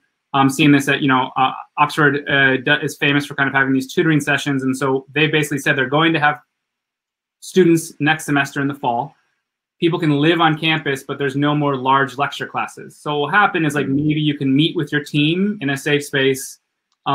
Lectures will be recorded ahead of time that you can watch whenever you want. And then my kind of weekly check-ins with my teacher, which is choicism, that will happen via video. So it's kind of forcing everything in blended classrooms. So I think those are the three things that you'll see that were already happening, and that's just going to accelerate. I know you've got a couple here. Why don't we go through these as well, and then I'd love to hear Krista and Pepe what you're seeing. Great, yeah. So these are three trends that weren't necessarily accelerating or going to happen, or we weren't sure. And then this is kind of just a hard pivot or whatever you want to call it, like a big change that's structural due to COVID again. The first is that as we can tell right now, a lot of your life is being done on video conferencing, and that's true throughout educational systems where there's those resources. The question is kind of everyone's a little bit dissatisfied with Zoom or Hangouts or Teams or whatever you use for teaching. People feel like it's not quite there. Some people think like, oh, we need a Zoom for education. And we don't think that's going to happen, mainly because the underlying capital expenditure of maintaining a high quality video network with low latency and the like is just prohibitively expensive for an industry specific startup. So there won't be a Zoom for education. What's going to happen instead is that Zoom, Teams, Hangouts are going to make their video conferencing platform-based, so educational applications will integrate via API. And so I know a lot of teachers right now who are basically doing, let's say, Google Hangouts plus Kahoot, which is basically a quiz, and they say it works pretty good. But right now they have to kind of do the Kahoot thing, and then do the YouTube thing, and then do the Hangouts thing, and then also have to do grades. And what you're going to see is there'll be an ecosystem of API integrations, but there won't be a new Zoom for education. This next one is just that there's going to be massive unemployment that already is, and so a lot of central governments are going to do government stimulus packages trying to get people back into work. Not just paying people to, tide over, but there will actually be very high unemployment levels, and so you need people to start working to restart the economy, very similar to previous depressions. And there's been a lot of talk about, for this to work, you need jobs that can employ lots of people. So unlike a computer programmer, only a few, you want jobs that kind of require bodies to move around and do work. And so these will be service-intensive jobs like construction, retrofitting, personal, healthcare, and the like. And so there's been a lot of talk about kind of green retrofitting or green construction being a major industry that national governments are going to invest in only to get the kind of, it's an efficient way to get the economy restarted and you have the sustainability benefits. But you're going to have to, let's say you're going to need 500,000 new retrofitters of houses because they're going to say, everyone, we want you to retrofit your house. And so that's going to create a lot of micro training programs. Like, oh my God, we need to train 500,000 people in how to retrofit a house for solar in a month. So that will be another trend. And that I'm just using the house retrofitting as an example. That will also be in allied healthcare, so like basic nurses, contact tracing, all kinds of other industries. And finally, on remote proctoring, if you think about sitting a test is this long tradition. At Oxford, the examination school here has existed for 800 years. And for 800 years, they've made people come and sit and write. You can't write on computers for your tests to get your master's until this year. So they were kind of like the most tradition bound. They didn't care whether it was like, we got to do what we want. And this year they changed. And so a lot of students are doing their examinations virtually. And so kind of the power of that shift, there was no good reason that everyone should have to go to this old building, dressed up like Harry Potter and write everything out by hand. It was just purely inertia. And that's very similar to lots of other high stakes testing. There's not actually that good of a reason it has to be there in person. It's mainly inertia and security concerns. And so the force function of saying you can't do it in person anymore will kind of break the mystique of in-person high stakes testing and make people much more open to online proctoring. So That's awesome. Thank you. Pepe, as you kind of zoom out and look forward, what are your expectations of what will change? I think your mic's off. Pepe. Sorry, I was muted. I agree with Owen, so I don't want to repeat. I will go to more soft things that I think that will change in education. So what we did was remote learning, which is not online learning. So I think that people will be more, I expect, prepared next semester on fall, at least on the Northern Hemisphere, so that we will have more time to do that. One of the things that I expect that will change in the future is also that people allow themselves to experiment. They dare to experiment, and many times faculty don't do. So this was the place where, in an emergency, as we were flying the plane and we have to repurpose the plane while we were flying, people were allowed to do new things, not only with technology, but also with pedagogy, because they realized that what they were doing was boring, and try to experiment and try new things. So I believe that that culture of experimentation can last if this also lasts for a few more months or year. And also related to that, this remote model amplifies the inefficiencies of the more traditional model based on instruction lecture. So that amplification makes more evident what doesn't work. And it means I expect also the faculty or professors, teachers realize that they have to change some stuff. And when they come back to face-to-face, they will not continue doing that. And there will be more pressure also from the students. Then also, I think that with having all the children and the young people in house and having to help them, the parents help them during their studies, I expect they realize that the importance or a revalorization of teaching, or what it means to be a teacher. So I expect also a revalorization, because I believe that the teachers are the heroes of these pandemics. They did a lot of things. And also because this lockdown has made us all staying home, and there's a lot of things that happen when you're at home. We'll need more emotional health. So I expect that there will be more tools, methodologies, meditation, wellness, etc., related to emotional well-being, that I expect them also to last. Makes a lot of sense. Krista, your final remarks for this session. What are your expectations? What are the expectations of the team at Ingenie? Yeah, I mean, I've seen a lot of comments come through that are echoing the sentiment, but it's just, the sort of the gap is going to get wider, it seems, for those at the bottom of the pyramid are unfortunately going to be even further behind after these lockdown periods are over. Those who didn't have access to high quality digital learning platforms or other resources, edtech resources, they're at a major disadvantage now. So, I mean, my hope, I don't know if this will be the reality, but my hope is that there will be more solutions that are specifically targeting those individuals at the bottom of the pyramid and making very specific attempts to close that gap, and help those individuals who would have been suffering the most during this period, especially through a lot of, the SADC region. South Africa specifically has been hit really hard by this lockdown. We've had like a pretty extreme, one of the most extreme lockdown periods I've heard of. Yeah, so kids have been out of school for a really, really long time without access to real education. So hopefully we can do something about it. Yeah, absolutely. All right, we're nearly out of time, so I'm just going to close out with this final poll. If the team can throw this poll up, and if you can all please respond who are online. What are your thoughts on the extent to which the traditional system of education will change as a result of COVID-19? You've heard from the panel, but what are your thoughts? Do you think there'll be very little change to the traditional system? It'll be business as usual? Do you think there'll be some change, partly change, or do you think it'll be very significant change, systemic and entire system-wide change? We'll close out. Okay, nobody thinks there'll be very little change. It looks like we're optimistic. That's good. That's good. That's what we want.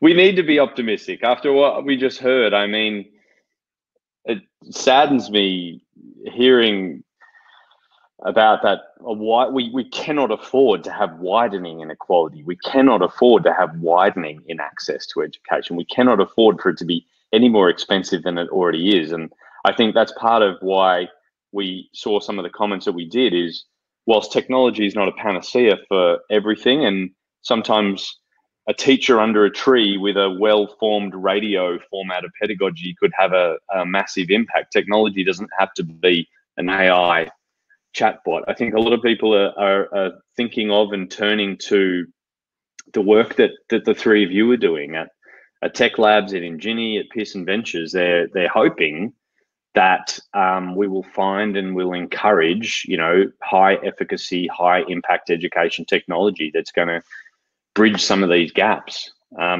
Any thoughts, just as each of you see this poll? It looks like we're 50% of people expect significant change. Just under 50 expect some change, but there's still 7% who think it'll be back to business as usual. Any tiny comments from each of you as we wrap up? Yeah, I think it's consistent with our conversation. I think there will certainly be change, and it seems like most people in the audience agree with that. It's just about to what extent that change will be. So yeah, who knows, I guess, at this point, but yeah, it'll be interesting to find out. Pepe? Well, I think that this crisis has been a tragedy in many sense, but it's also an opportunity of accelerating change. And if we are able to take that opportunity, and not as a problem, but as a challenge and opportunity, we can expect to accelerate change in education that we all agree that we need. Fantastic. Owen, any takeaways? Microphone. Sorry about that. I'm so used to muting. Yeah, I think at a high level, what this is really forcing people to do is think. Education is a lot of things. A big education is getting kids meals. It's providing emotional support. It's having a place for kids to go where parents are at work. It's about educating them in society. It's about preparing for jobs. And these are all very different obligations, and that's why teachers' jobs are basically impossible, but also sometimes really so rewarding because you get to touch all those different aspects. But I think that in the past, we kind of, even though it's this real hodgepodge of responsibilities, we wouldn't think about why we're putting all this on teachers or kind of why these are all tangled together.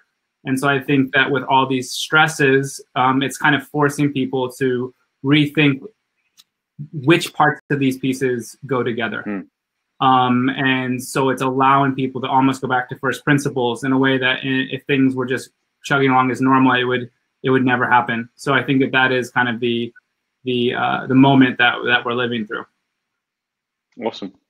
All right, I'm going to close out. I want to thank everyone who joined us for this session. We really appreciate all of your comments and questions. Really want to thank the three of you. You were so wonderful. Pepe, thank you so much for the work you do at Tech Labs.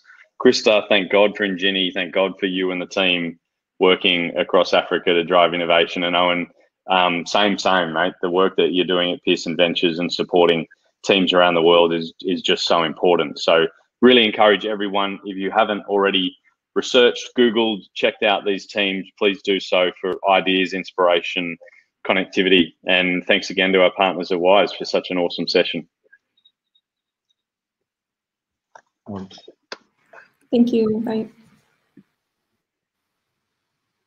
Thank you, Patrick. Thank you very much, Patrick. It was extremely informative, and I mean, it's unbelievable all the numbers we've seen. And Patrick, I want to keep you for a little, sure, maybe a minute or two, and I wanna deep dive a little bit more on the last poll, because the results are quite revealing.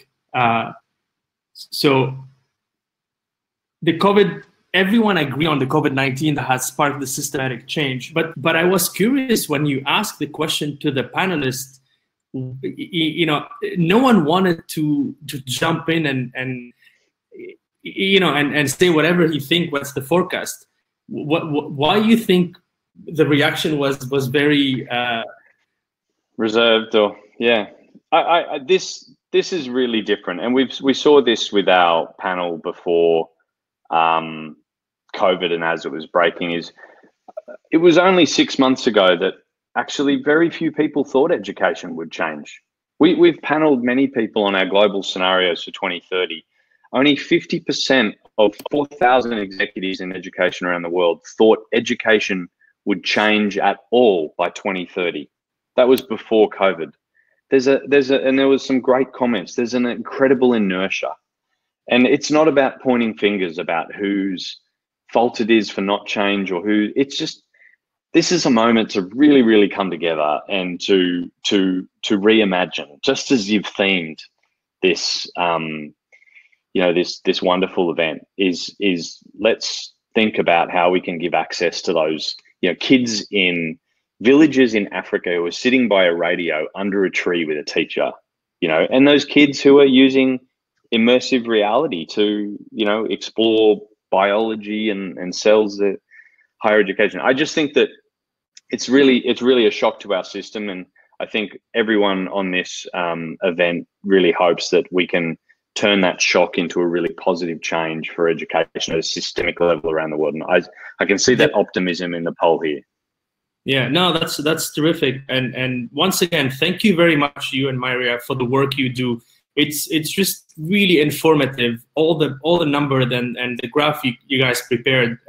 Thank you once again. This is because a lot of people could. I don't know if some of the audience were completely aware of those.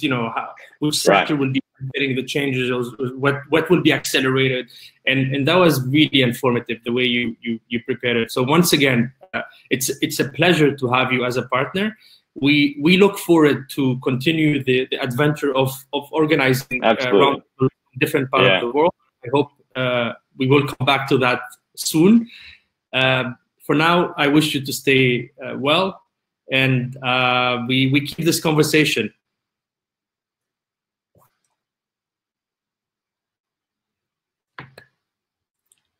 You're muted, but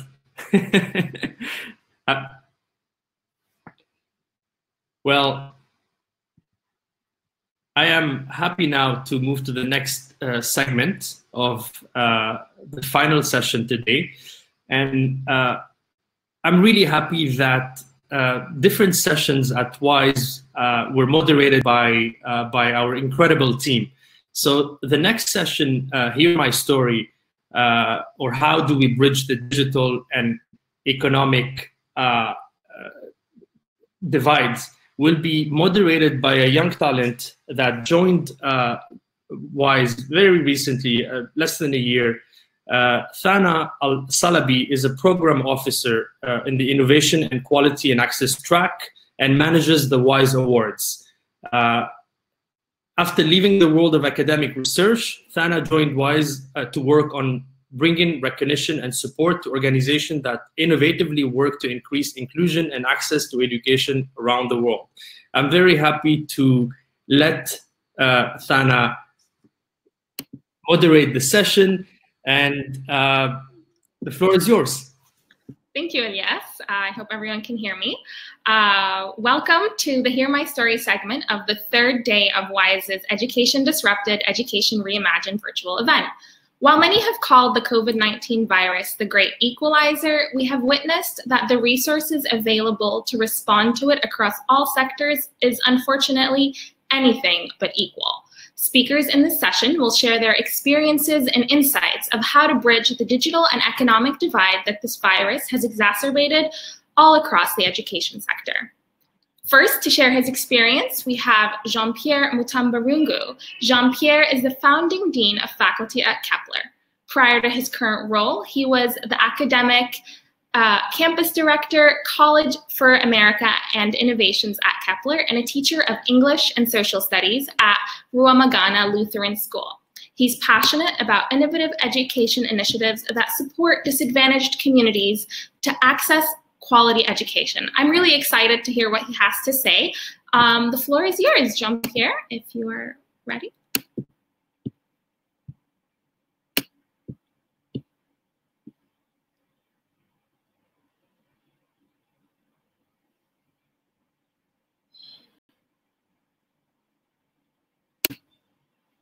Don't worry, Thana, everyone will join.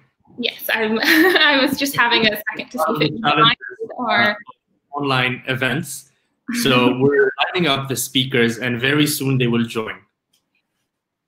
Well, in the meantime, if you have questions for any of our speakers, please feel free to write them in the chat, and please share your thoughts about all your everything you've heard the past couple of days on WISE tweets. We'd be really interested to hear what insights really stood out to you, and I'm sure this session is going to be full of many important ones, specifically on the increasing access gap that has been exacerbated by the COVID virus. So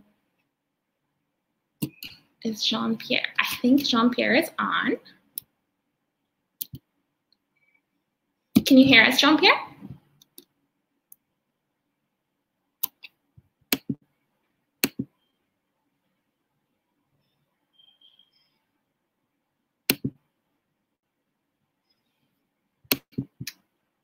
Now, as much as we talk about the role of technology, things like this always show that there's always limits to technological gatherings, but it's still better than the climate impact of having to fly all around and the kind of climate costs that can have. But we're still really fortunate to be able to hear the insights from people around the world, including Jean-Pierre, who's about to join us, I think.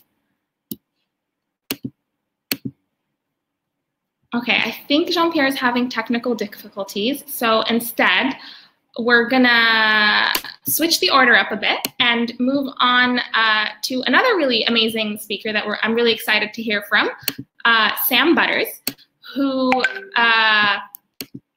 runs the Fair Education Alliance in the UK.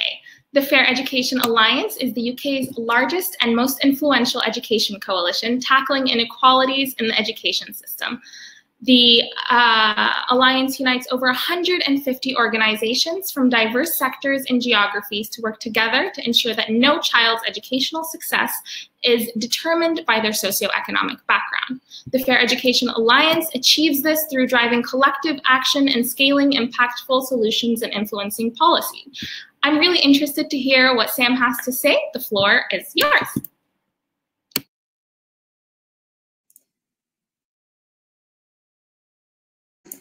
Thank you so much, Thana, and hello, everybody. Thank you so much for having me here today. So as Thana said, my name is Sam Butters, and I'm the CEO of the Fair Education Alliance here in the UK. So we're a coalition of around 170 organisations who each individually are focused on tackling the deep inequalities between richer and poorer students within the UK education system. And our members are education institutions, charities and social enterprises, not-for-profits, policy organizations and businesses. And the reason we come together is we believe that we need to work together on the collective system change that's needed to tackle these inequalities. That's just not possible and hasn't been possible with us each working alone. So today I really wanted to talk a little bit about the inequalities that are pervasive in the UK education system, but recognizing that really is a story that plays out in all countries across the world and also between countries as well. And then specifically, I want to talk about how the digital divide has always been a key component of that inequality and a key driver of it, and how COVID-19 has exacerbated that even further and also made it more visible than we've ever seen it before in the way that digital divide creates and worsens the inequalities in society. And then finally, I wanted to share a couple of reflections about what that means in terms of tackling inequalities and the fact that the digital divide is such a core pillar of that, what that means for those of us who are thinking about tackling inequality and those of us who are thinking about digital as a solution for improvements in education. So to begin with, the inequalities in the UK education system, let me paint a picture of what that is. So we, as the Fair Education Alliance, produce a report on what the inequalities are between richer and poorer students in the UK system on an annual basis. And to paint a picture, last year's report, so pre-coronavirus, children from lower income families across the country were on average a year and a half behind their wealthier peers when they came to leave school and do their final exams at age 16. And that was up to 2 years behind on average in certain areas of the country, like the north of the country where I'm from.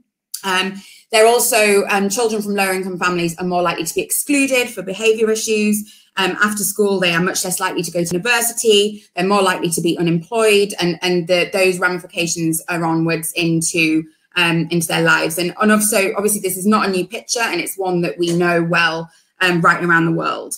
But shockingly, that was actually progress. So since 2011, the gap had been closing because of collective efforts and because of the role that the education, that schools were playing in tackling those inequalities in education. So the gap had closed by about 36%. But coronavirus has happened. And the really devastating rapid evidence that we're seeing is that the school closures through lockdown of the last 3 months in England are expected to reverse 10 years of progress in closing those attainment gaps. So we're basically going to be back to 2011 levels of inequalities between rich and poor because of the school closures that we've already seen, let alone the impact that might continue as we return to a new normal.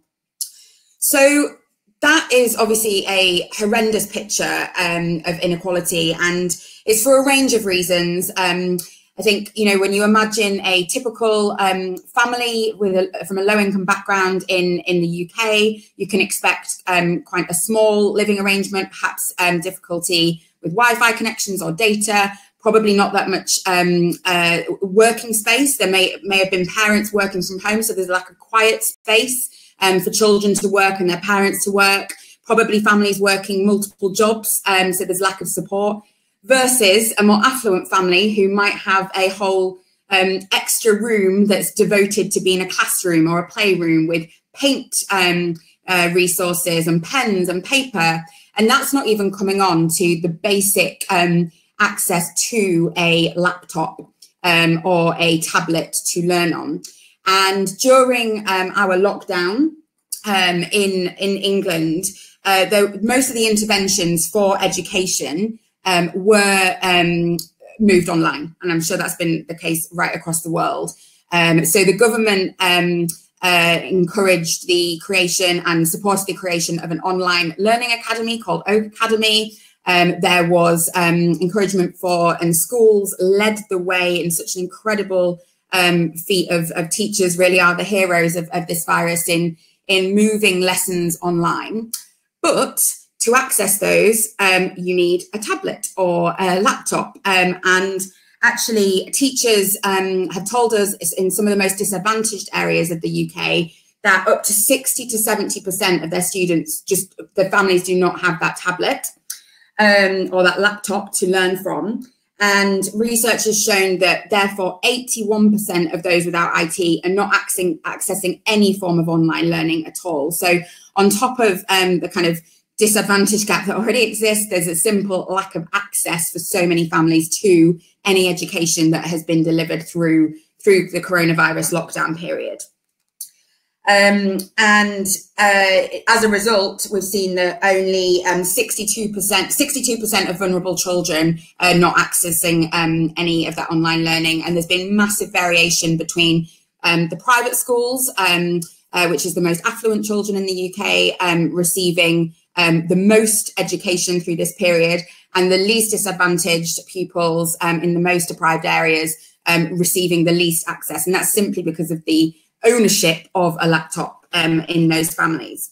So what does this mean? Well, the obvious thing has been in the short term, we have, as the Fair Education Alliance, pushed for the kind of sticking plaster solution of getting technology to as many young people from poorer backgrounds as quickly as possible. And the government has, to an extent, responded. Certain groups of young people have been offered laptops on loan during the period. However, there's been huge implementation challenges with that. The actual logistics of getting tech to young people is very challenging at speed. And then even with the laptops, there's challenges with data and Wi-Fi and internet access in the infrastructure. So reflecting, I think I have two big reflections and concerns from what we've seen during this period. I think we have a saying in the UK that a dog is for life, not just for Christmas. And I've been thinking about the fact that addressing the digital divide is not just for lockdown, but it's for life. The digital divide existed long before coronavirus and before lockdown and has all been at home, and it's going to exist still afterwards. And my worry is that although this has made it really visible and really obvious because schools have been closed and children have either had a laptop or not had a laptop, that's still been a huge exacerbation of inequalities beyond this lockdown period, and probably a huge factor in inequalities before and will continue to be afterwards. So just because it's been made visible during this period, I think that as we move forward, and in the last panel, I know there was conversation about increased expectation of blended learning models and more learning online, and obviously increase in edtech and virtual learning. We need to be absolutely cognizant of the fact that this digital divide will exacerbate inequalities unless we first address that kind of access problem for disadvantaged families. And obviously my story is about the situation in the UK and that division of access, but I think it very much will play out globally as well.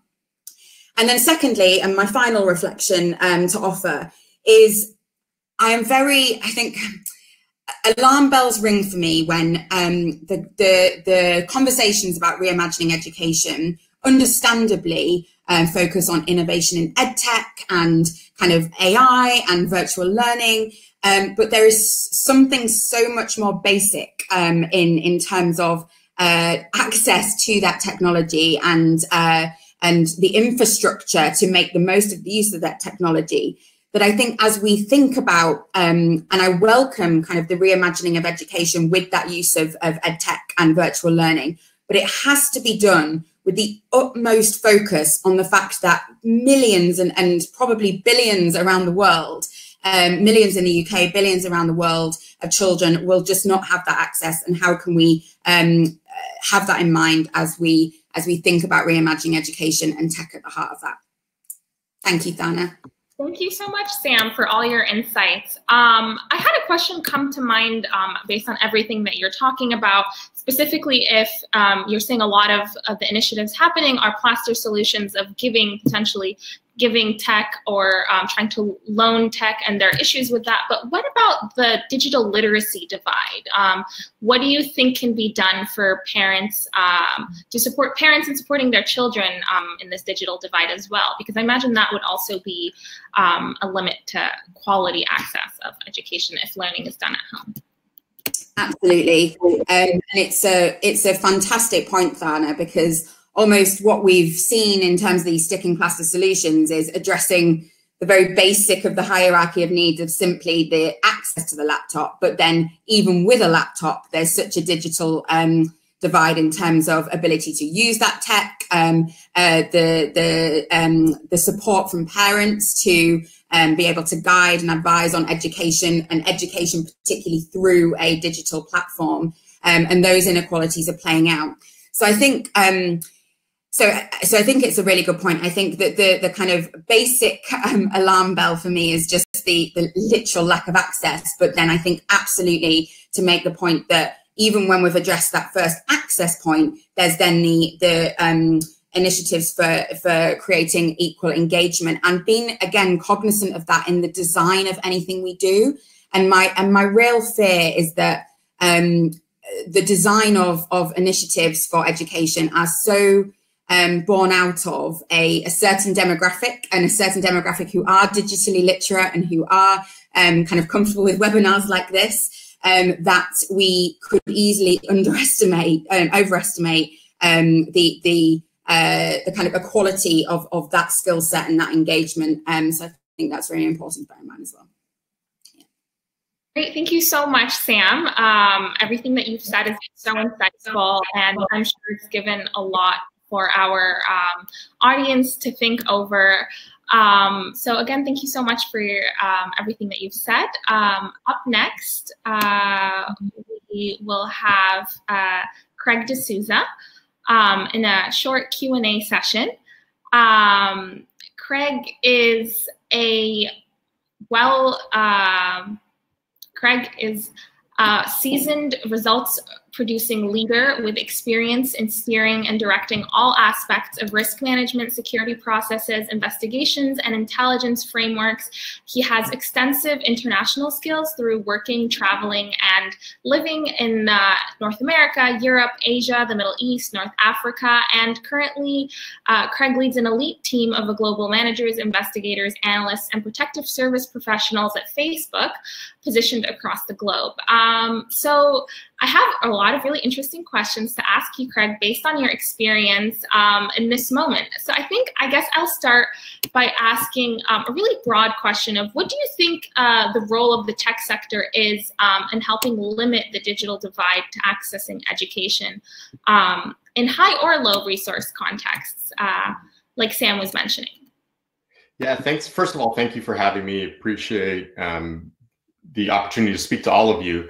Great question, Thana. I think the way I look at it, and there's been a lot of conversations today about access to technology. When I think about access to technology, I think about it much more from a foundational standpoint. So picking up on a point that Sam raised, it's the infrastructure piece of it. So there's a lot of companies that play very well in the hardware space. Apple is one of them. Of course, there's socioeconomic factors that limit people's ability to have that hardware in their hand. For us at Facebook, one of the things that we're focused on, and it's really focused on our mission, is to build community and make the world more open and connected. So using that as the foundational linchpin, we have experimented with a ton of different network and infrastructure capabilities to bring people online that are in areas of the world that don't have the ability to be online. So by way of an example, I heard on the previous panel, someone talking about Africa, and that's been a big push for us. We've tried with, and I'm sure a lot of you are familiar with what Google's doing in terms of balloons and some of the drones that we could have up. We've experimented with drones, and we've actually now pushed into low Earth orbit satellites. So we call them LEO satellites. It's ourselves and a bunch of other tech companies that are actually hand in hand working on this technology, because we understand the byproduct of this has implications far beyond what one tech company can do. It's the modern day space race, if you think about it in that sense as well. So in a sense, you know, Amazon might be doing something extremely well. We would focus on something else, and then we would combine those two technologies to then move the technology forward. So I was a lot more, I would say, reserved in talking about this in the past 4 to 5 years, because sometimes when you talk about satellites and some of these things, people are just, it blows their mind because it's hard to conceptualize how that actually becomes tangible. I will say, certainly over the past 1 year to 2 years, this has become way more tangible. There's a number of low Earth orbit satellites that are in our constellation right now. I predict probably in the next 5 years, you'll see upwards of 1,000, just to put that in perspective. That gives us the ability to go beyond even drones, if you think about it from that perspective. So we won't even, you know, have the capacity to just hit Africa. We could hit Africa and parts of Asia, so on and so forth. So that constellation is something that I'm looking at very closely. And then when I bring it down a notch, there is also a ton of work across the tech sector in terms of subsea cable builds. So to connect continents across the globe and put people really on the map. I think that's where you start, because if we start with putting someone on a 5G network or giving them access to a computer or a laptop or so on and so forth, there are so many challenges, like I mentioned, and barriers to entry. I think for us, we're really well positioned, given the capital that we have and access that we have, to go after this from an infrastructure standpoint, and then just let players that play really well in those spaces, including educational institutions, go after, you know, actually taking that technology and then putting it into the hands of people that really, really need it. I don't think we have that that level of expertise yet. Well, actually, since we're talking about expertise, I'd love to tap into some of your expertise on security and asking, what issues of security do you think need to be addressed as technology becomes even more prominent component of learning? As we've spoken throughout today and the past 2 days, there is a huge move towards tech. So what do you think now, and in a post-COVID world, what should organizations keep in mind in terms of security when using all of these technologies? Yeah, it's a great question. And you know, I've heard a lot of comments today about education and people feeling that they're, you know, they missed the ball, or they're 10 years behind or 20 years behind. I would take a collective breath, because that is not something that's foreign, or it's pretty agnostic to industry. So I've seen that in the corporate sector, I've seen that in the public sector, and certainly in the education sector. I think this COVID situation has forced us to face the acuteness of what that disparity looks like. So as a result of that, now we're actually looking at how do we actually fill this gap and put people in a capacity or in a framework where they can interact with each other. There was also a lot of archaic systems, whether you look at education, public sector or private sector, that kept traditional systems in place for a variety of reasons: monetary, access, location, you know, and there's some thinking in there too that needs to be modernized. I think for me, when I'm thinking about the safety and security, it really goes back to a blended learning environment. I'm very bullish on technology, obviously, based on who I work with and what I see on a day-to-day basis. The last time I spoke at a WISE event, I talked about virtual reality, and that actually being in many ways archaic, and it was really augmented reality that a lot of companies are looking at, because that gives us the ability to interact through this forum, but maybe with a virtual reality headset, and we can see the audience and we can interact seamlessly. That technology is not that far away. It's actually right at our doorstep. We're experimenting with it at scale now, post-COVID, because we realized very quickly we became a utility. So if you think about Italy, for example, who got really hit very hard at the beginning of this COVID situation, they used Facebook as a utility and WhatsApp to actually call people, tell people that they were safe, so on and so forth. So when I think about that blended learning environment that we're going to go back to, because I don't think we're going to go full digitized, because people generally are social beings, there's going to be an element of safety. So when people say going back to the new normal, I look at it as going back to the new safe. So what does that mean? From a physical standpoint, that means social distancing, temperature screening.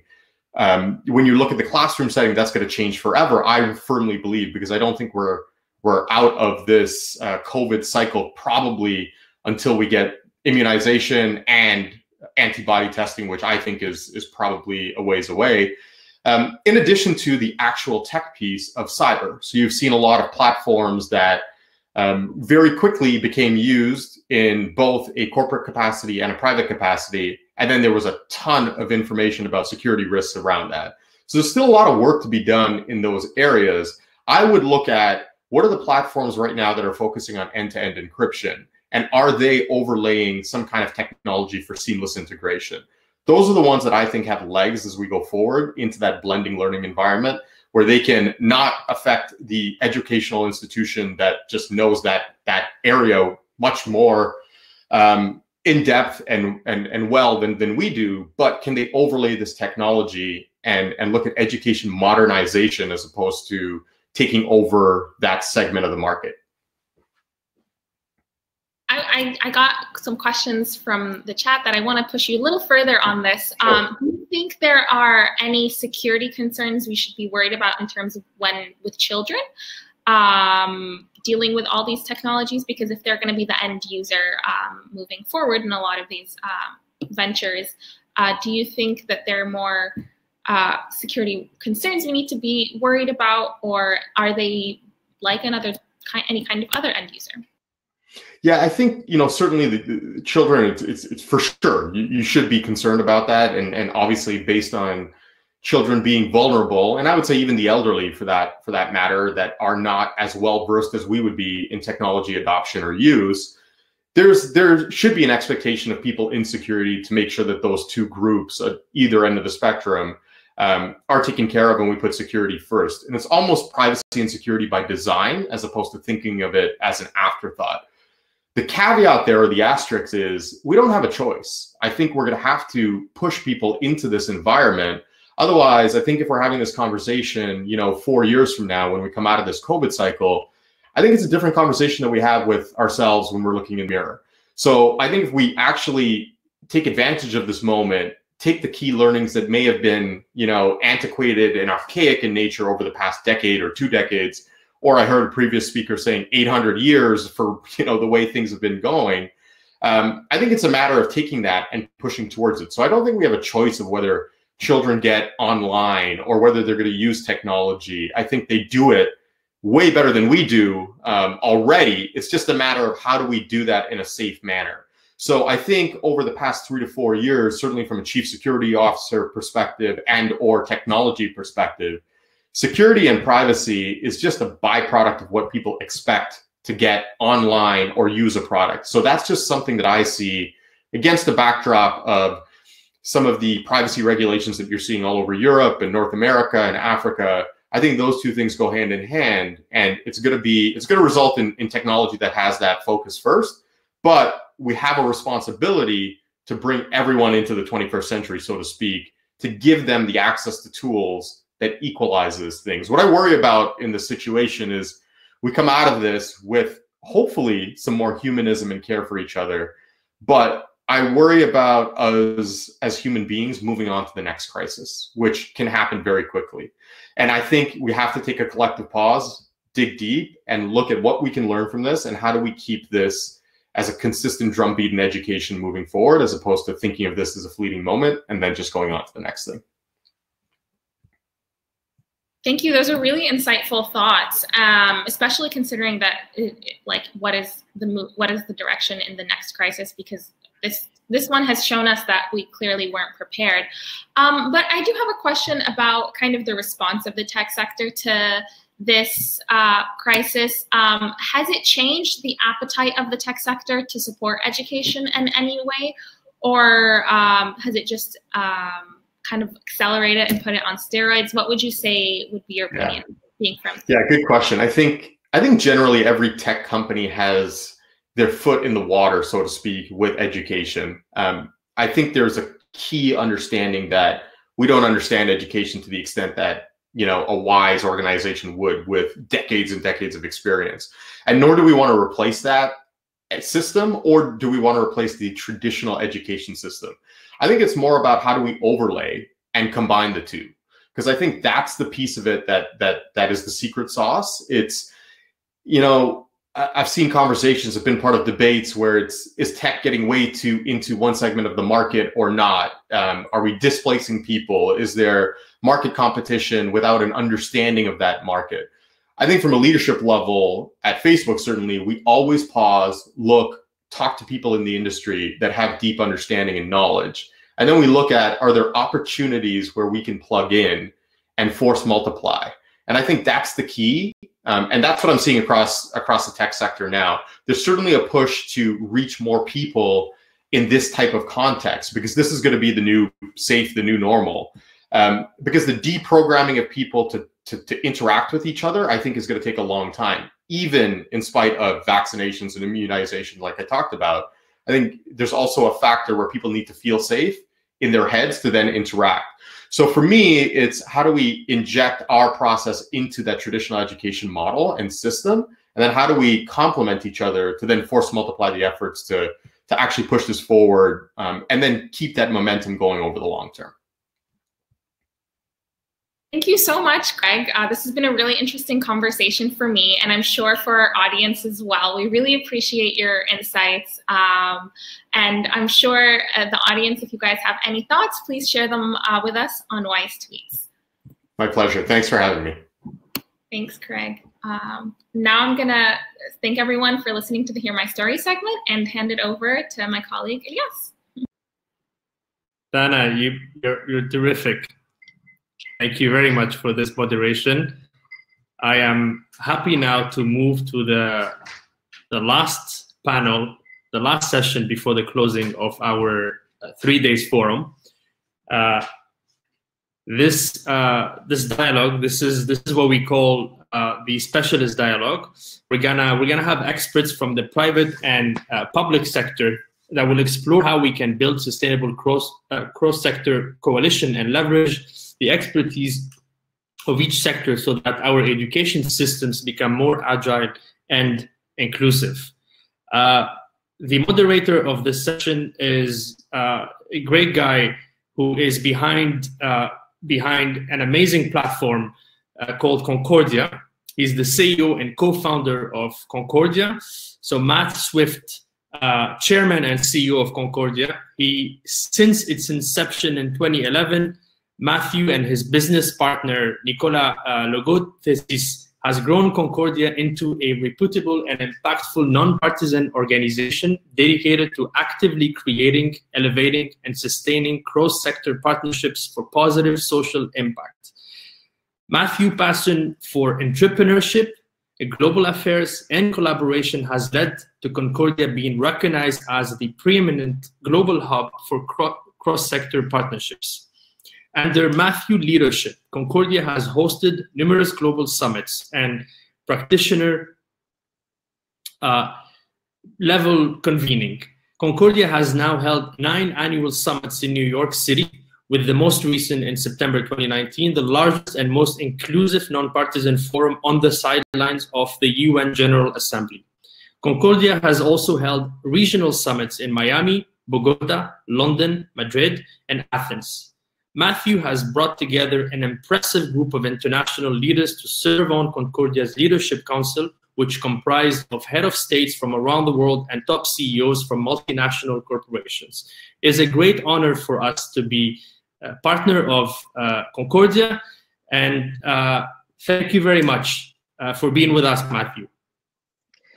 Elias, thank you very, very much. And I would like to first thank WISE for hosting this incredible series of discussions over the past few days.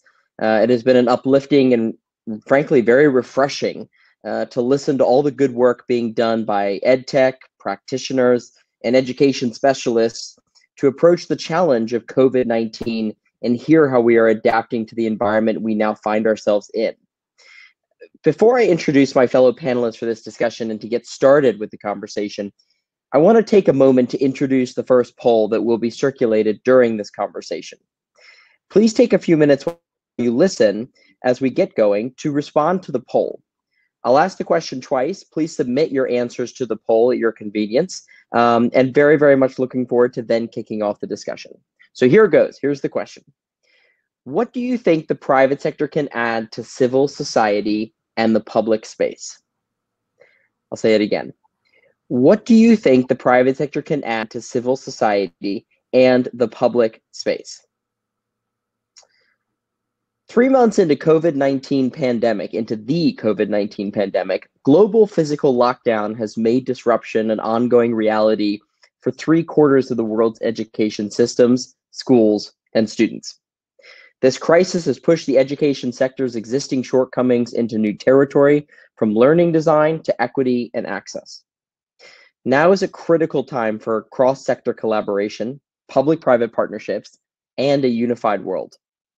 This virtual discussion will explore how we can build sustainable cross-sector collaborations and coalitions and leverage the expertise of each sector so that our education systems become more resilient, agile, and inclusive for the challenges we are currently facing and those of the future. So now it is my great pleasure to introduce two fantastic visionary innovators from the education sector joining us today. Sherry Weston serves as the President of Social Impact and Philanthropy at Sesame Workshop, the nonprofit educational organization behind Sesame Street. Sherry has spearheaded the largest early childhood intervention in the history of humanitarian response to bring critical education to refugee children in Syria. She also serves as a senior advisor to the organization that I co-founded, Concordia. We are also joined by Vicky Colbert, CEO of Fundación Escuela Nueva.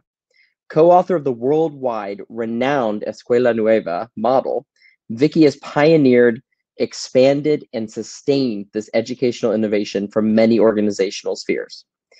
Together, they are supercharging the ways we learn, particularly around social and emotional learning, and I'm really looking forward to diving into this discussion. All right, so first question here. Engaging students within rural or humanitarian contexts often requires the support of a number of different stakeholders.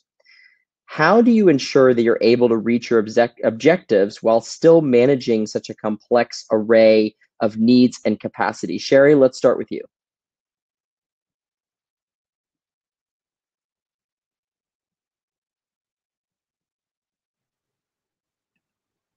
She's about to join. I am informed. No worries. No worries.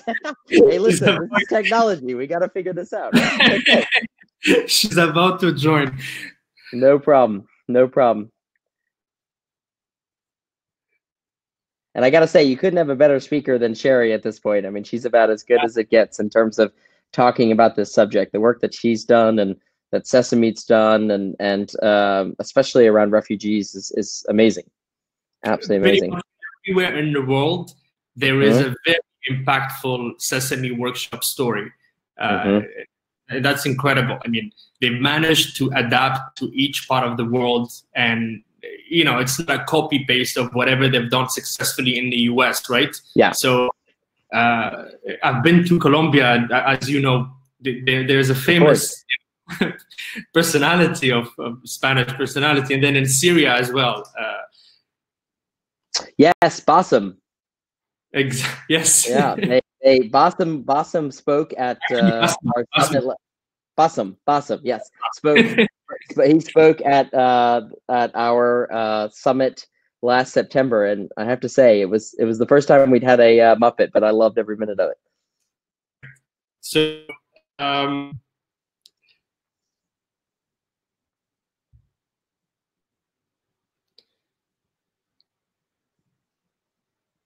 I think we're just waiting for Vicky and Sherry, so they'll be on in a minute.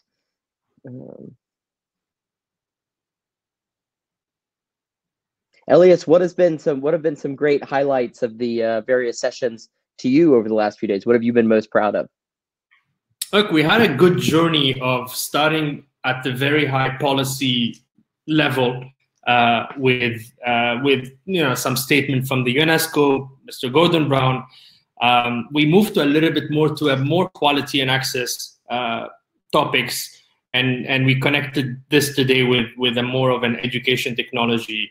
I think the highlight of today is really I think we managed to understand how COVID have really accelerated the reform that everyone has been talking about in education for the past 10 years. But we needed that, we needed a push. And with all the unfortunate things that happened with COVID, maybe there is an opportunity for education to implement some of those. Sure. So that's I think what hopefully we managed to give to the audience today. We managed to give them, figures and real graphs of what could happen, immediately soon after the COVID situation. But I am not the star today. When I come and speak in Concordia, you can ask me questions. I'm happy to let you know that Amal and Thor are in the room, and we are happy to ask them to join, so we can reverse or we can do this conversation this way. And I will keep great on the other speakers. Sounds great. And and Vicky and Sherry can join whenever they're able to. So that's fine. Perfect. Amal, Thor, you're welcome to join. Hi, Amal. How are you? Hi, Thor. Hi. Talk about going on the fly. This is good. We're all, the good news is we're all ready for anything that happens on a digital summit. How are you both doing? Happy to be the backup speaker. Well, not the backup at all. We're just quickly shifting gears. But let me start, and let me first talk a little bit about the two of you, so that everybody knows the two great visionaries and innovators that we're talking to right now. So really excited that you both are here. And I think that it would be great for both of you. Let's start with Amal to share a little bit about the work you're doing right now, and then we'll go right into the questions. So Amal, let's start with you. Yeah, sure. I'm CEO of the Education Outcomes Fund. This is an initiative that came out of the work of the Education Commission in partnership with the Global Steering Group for Impact Investing. And basically, look, today, alone the OECD countries, we know they spend 10 trillion alone in education and health. And the work from the Commission has showed us that actually by 2030, and this was before COVID, so this isn't gonna be worse, we are basically gonna fail half of the world's children. And this is huge. I used a metaphor that not everyone likes, but I said, like, it's like you book a ticket to fly to New York from London, let's say, and only 50% of the time you land in New York and 50% of the time you land somewhere else. Like how long will this company be in business? And that's what's happening in education right now. So we set out to say we want, two things. We want one, to spend the money we're spending now more effectively. So to achieve more learning, not just 50% of the children, all of the children. And secondly, also bring in new finance and new money, also beyond, let's say, the government money, because all of those trillions in the capital market sitting there, how can we attract, how can we make actually social and developmental challenges more attractive for private investors to invest and take also the risk? So not that private companies, kind of make profits and dump all externalities in society for government to collect them, but to kind of have an active role. And so we set up to do this fund. So it's a $1 million fund that pays for results only once they're achieved, and in thus crowds in private capital ahead and venture. But maybe one thing that I can say is we set out to build a fund, and what we found out actually is what created a new form of partnership for the public purpose, which is for the children, and happy to share more later. No, that's fantastic, and I'm excited to sort of dig a little bit deeper into that. I want to take a moment. At the beginning of this conversation, I asked everybody that's watching, I asked them to answer a poll question. And so before we go to you, Thor, I want to talk through the results of that poll, because I think it's very relevant to the conversation that we all are having right now. The question, just to repeat that for everybody who's watching, the question was, what do you think the private sector can add to the civil society and public spaces? And the one that came in on top was greater opportunities to engage beneficiaries who no longer define education solely by traditional institutions and systems. Almost 50% responded immediately with that. What came in second to that, creative solutions to longstanding problems within the sector. That was 31%. And third was more agile methods of resource mobilization, which was 17%. And at 2%, the private sector should remain at the periphery of education. So I think that's awfully relevant to the conversation that we are having. Before we dive into those questions and the reaction to that poll, Thor, would love to hear, would really welcome you to introduce yourself to the viewers and hear a little bit about what you're working on. Yeah, of course. Well, I'm a CEO at EdTech Denmark, which is a Danish coalition of stakeholders in the EdTech industry. We've had a goal from day one to try and take all of the different stakeholders in the business of developing good education and gather them in one room around one topic of how we best qualify our education through the means of digital learning. And that's why we have created EdTech Denmark, and we house both EdTech companies, research analytics organizations, and of course the Danish school sector and the entire educational sector. So we've tried to combine those three stakeholders in this process of developing improvement of education, and that's our main goal. Got it. Okay. Well, that's fantastic. And so that's a great lead into the first question that I have for the two of you. But let's start with you, Thor. Traditional approaches to the development of education systems have proven to be lengthy and in some cases ineffective. What can the private sector bring to this field beyond funding? And what changes do you see as a result of their increased participation? So well, Thor, let's start with you. Yeah, thank you. It's funny because a lot of the new edtech companies, small startups, come from people from within the educational sector who have seen something lacking or seen something that could be improved on. So in my view, the private sector is very, very valuable of focusing to help us focus on what kind of possibilities there are in developing the educational sector. Amal, any comments to that? Yeah, I would like to provoke a bit by saying I don't like this, public sector is ethical but potentially ineffective and inefficient and not innovative, and the private sector is super innovative, efficient, but potentially immoral. So and then to have this dogma, I think we need a new form of partnership. This is for me the big thing, because I am a big believer in government. I think government need to be delivered to their citizens, need to be held accountable. I've been minister in a government myself, and I know we can't do it by ourselves. Yeah, we know that. So the question is, how can we work together? The problem is that traditional, let's say PPP, private-public partnership models, have their limitation. They've been mainly about governments outsourcing things and the finance bit, and mainly building a bridge you can put your name on. But when you look at education or health, or, the human capital side of things, it's been tougher. And so I'm writing an article right now called PPP is Dead, Long Live PPP, which the second PPP is Partnership for Public Purpose, because I think we don't need, just to say, okay, the private sector is going to come and fly in and save everyone and reform education in Nigeria, Brazil, India, and China in 1 year. It's just, the question is, we need a partnership with multi-stakeholders. So there's civil society, parents, unions, everyone should be in it.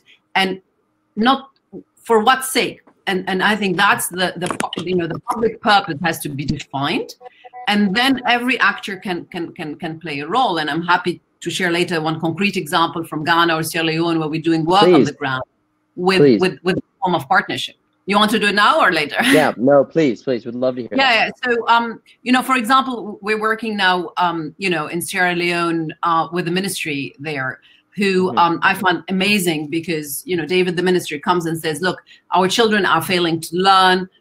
We know that too many, 60%, I think, at the end of primary school still can't read. And, let's try to innovate and find ways how to do that. And so they started an education innovation challenge where few, we call them service provider. These can be nonprofits, can be also social enterprises. They've been trying different intervention, different things. and then with a very robust evaluation and data to find out which of these actually work. And now we're working with the government of Sierra Leone to scale this with our approach, which is we hold people accountable for results, for the outcomes, for the children learning, for the children being able to learn a paragraph for meaning, for example, or know what 46 minus 16 is, yeah? But we are not telling them what the activity or intervention they have to be, because we believe that then you unleash the entrepreneurship and innovation on the ground. And I say, I thought always being a cabinet minister in a transition phase, you know, is kind of the most difficult job in the world. But after I left the ministry, I was 2 years head of, you know, kind of think and do tank and nonprofit. And I tell you, this is the toughest job on the world, because you are in the receiving end on everything that undermines the impact we want to achieve. You know, I have to bill every coffee cup and spend 80% monitoring, writing monitoring reports. And now we're actually giving those partners. So for me, private sector is much larger. So it includes civil society, NGOs, nonprofits, social enterprises, etc. Where we're holding them accountable for the results and not for activities. And actually it helps with COVID-19, because now they can say, I have to include more edtech or more distance learning. And now I can do it. I don't have to go back to the donor and ask for 5,000 permission and change. I can do it because it helps me achieve the result. But Thor, it is important, though, the private sector that's at the table. There's no question there are so many advantages to the private sector being at the table, but there are some core elements that they need to have in order just to simply exist companies. So how do you merge all of those different interests, whether it's the public sector or the private sector? How do you merge all of those different interests to come to what is, at the end of the day, a good output? Because everyone is shooting for the same goal. I think all the good actors in this space from the public and private sectors are going for the same exact goal. But how do you combine all of those interests and just the basic necessity that the private sector has? Yeah, exactly, and that's actually one of the main points, that everyone has the same goals. They want to make a great education, and that's one of the gathering factors, exactly. And you ask how we do it and how you can facilitate this, and of course for the companies, for the edtech companies, it's a question about is it sellable? Can we sell this? Who can we sell it to? Is it something you sell to the industry or foreign education sectors, or what are you looking at? But in our point of view, and what we do is actually that we co-create. So when a company comes with a great idea for a new educational tool, we pair them up with an educational institution and a research institution, and they co-create a new solution. And because the educational institution is part of this, then the edtech company already has someone to test it on. Because they are their main target for delivery, so they already have an audience and a good use case. So they're winning, and of course the educational sector is winning as well in this game, because both the students and the teachers at the educational institutions get to be on the front line of new technology and in the latest development, and the students get to see a part of their own path of education that may not lead into, for example, if a nursing student gets to be part of one of these co-creation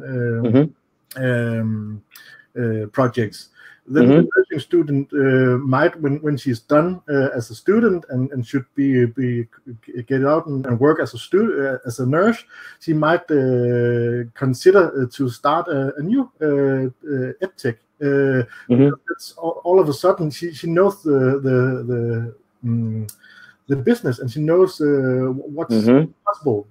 So that's a win-win situation. No, so Thor, I mean, I think you raised some good points, and that leads me to something I wanted to make sure when looking at the work that the two of you do, I wanted to make sure we really talked about this. With the pandemic globally, one of the things that I found so incredible to see is the extent of information sharing between entities, between governments and companies, between companies and other companies. In certain cases, they're direct competitors.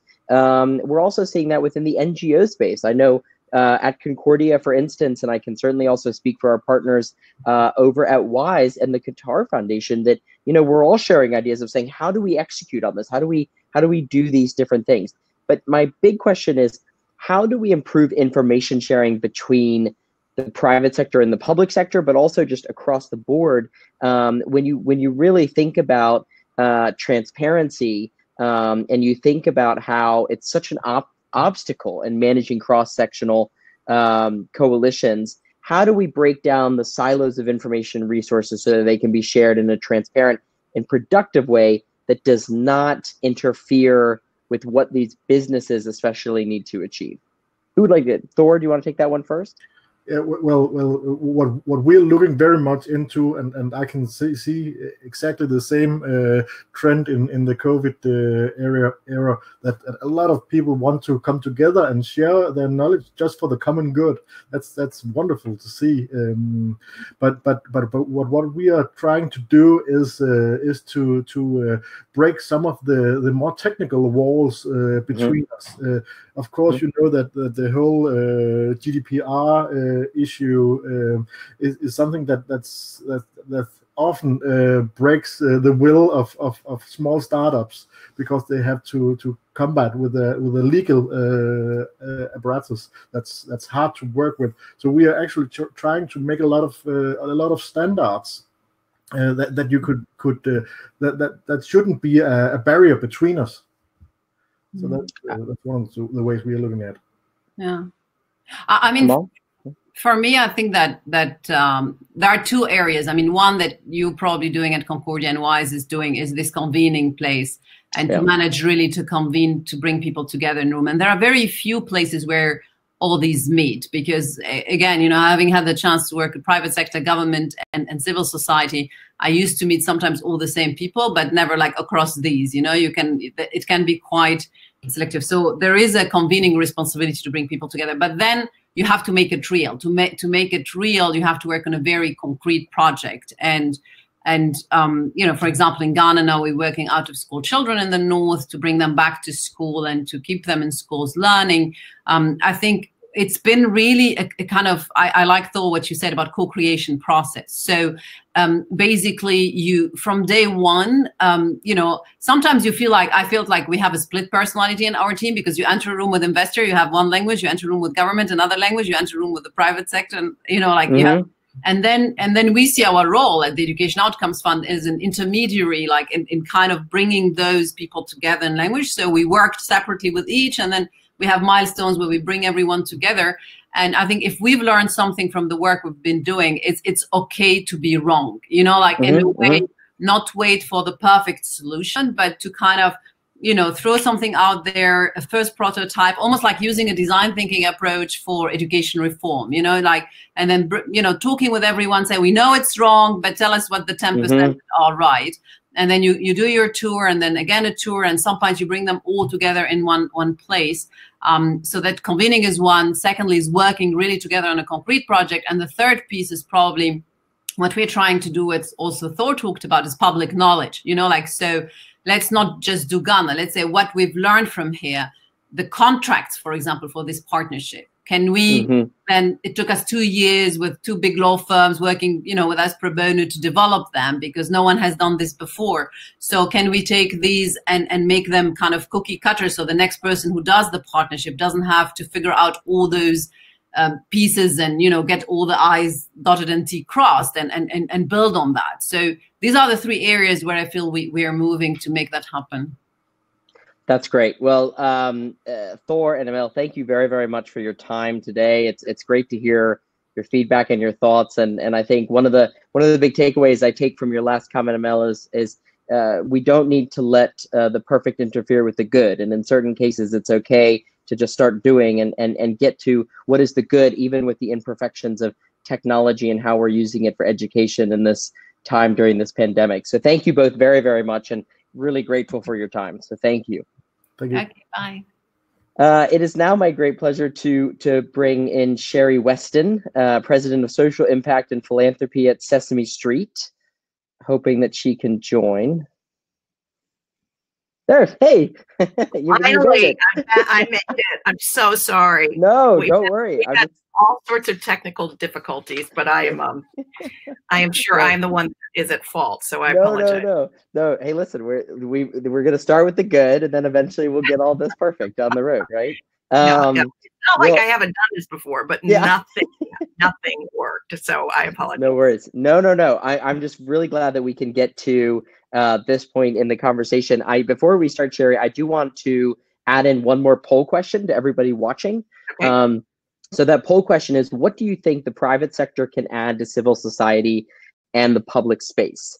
I'll ask it one more time. What do you think the private sector can add to civil society and the public space? And so, Sherry, what we'll do is while you and I talk, that will give people an opportunity to utilize the poll and about those results towards the end of our conversations. So Sherry, I want to just dive right in. Engaging students within rural and humanitarian contexts, as you know, often requires the support of a number of different stakeholders. How do you ensure that you're able to reach your fundamental objectives while still managing such a complex array of needs and capacities? Well, it's challenging, as you can imagine, but I think that the most important thing is for us to be clearly focused on those objectives and even in how we determine those objectives. So I would say the first step is clearly defining the needs and making sure we understand what the most pressing needs are of children that we're serving, and to understand where our partners, what their capacity and where they're best positioned to help address those needs. So we know where we're aligned, we know where our skill sets complement one another, and there's a clear division of labor, if you will. So you know well that Sesame Workshop, our expertise is creating research-based, proven educational content.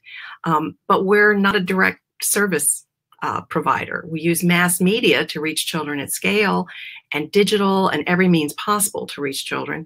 But in order to really address these pressing needs in these crisis settings, we need other partners. We need the buy-in of ministries, and we need direct service providers. So I'll give you, one of the, I think, best examples. Please. Is, for example, in our humanitarian work in the Middle East, our program is called Ahlan Simsim, which means Welcome Sesame in Arabic. And our key partner is the International Rescue Committee, the IRC. So if you think about the fact that what Sesame is doing is creating local Arabic content designed to meet the needs of children in this region, and those are, that's delivered through mass media at scale, through broadcast, through digital, through every means possible. And we are then combining that content that is also about educational resources that are designed to facilitate learning through play and promote engagement with caring adults, which is so critically important to children. And so if you combine that now with the IRC's direct services, so it's home visits, it's learning centers, it's healthcare clinics, we're empowering them with these tools, and that allows us to, really bring early education and nurturing care to millions of children across Syria, Lebanon, Jordan, and Iraq. But I mentioned at first the importance of defining those needs, and so I think it's important to emphasize that we always start with really clear needs assessment. I mean, with Sesame, research is part of our DNA, and it's not only that needs assessment and formative research, but again, the partners in the region are so important because we rely on local advisories. We rely on our academics, practitioners. For instance, when we did our needs assessment in the region, the clear feedback came back that the biggest challenge for children was the emotional, regulating emotions, being able to identify emotions in order to manage emotions. And so after gaining this research, we held content advisories in Lebanon and Jordan, and again, with practitioners, academics, we learned that this was a consistent issue across the board, not only for displaced Syrian children, but also for those in host communities. And that allowed us to create a clear curriculum with a curricular goal about bringing the emotional ABCs, if you will, help and families manage those challenges. So I would say that, again, it's about us being very focused on what those objectives are after thoughtful research, and then very clear on who brings what to the table, because they are so challenging, these situations. But if we can have that clear directive and goal, it allows us to help keep our eye on that as we're trying to navigate and iterate. So the research also allows us to continue to learn what's effective, what's not, and where we need to change. So you bring up sort of the focus on the social and emotional learning, SEL, right, for children. And I guess my question to that is, you've got your partnership with IRC, which is critical to especially distribution. How do you get it in front of the people that need it the most? But how do you track and evaluate your progress, where it's working, where it's not working, given that they're sort of intangible skills? And are there any organizations that you partner with to try to better track and evaluate that? Oh, absolutely. Listen, again, first of all, Sesame Workshop, our 50-year history of producing Sesame Street around the world, we've always focused on a whole child curriculum. And that means it's not just literacy and numeracy and the academic basics, but the social and emotional skills that we know children need to thrive. So again, first and foremost, it was absolutely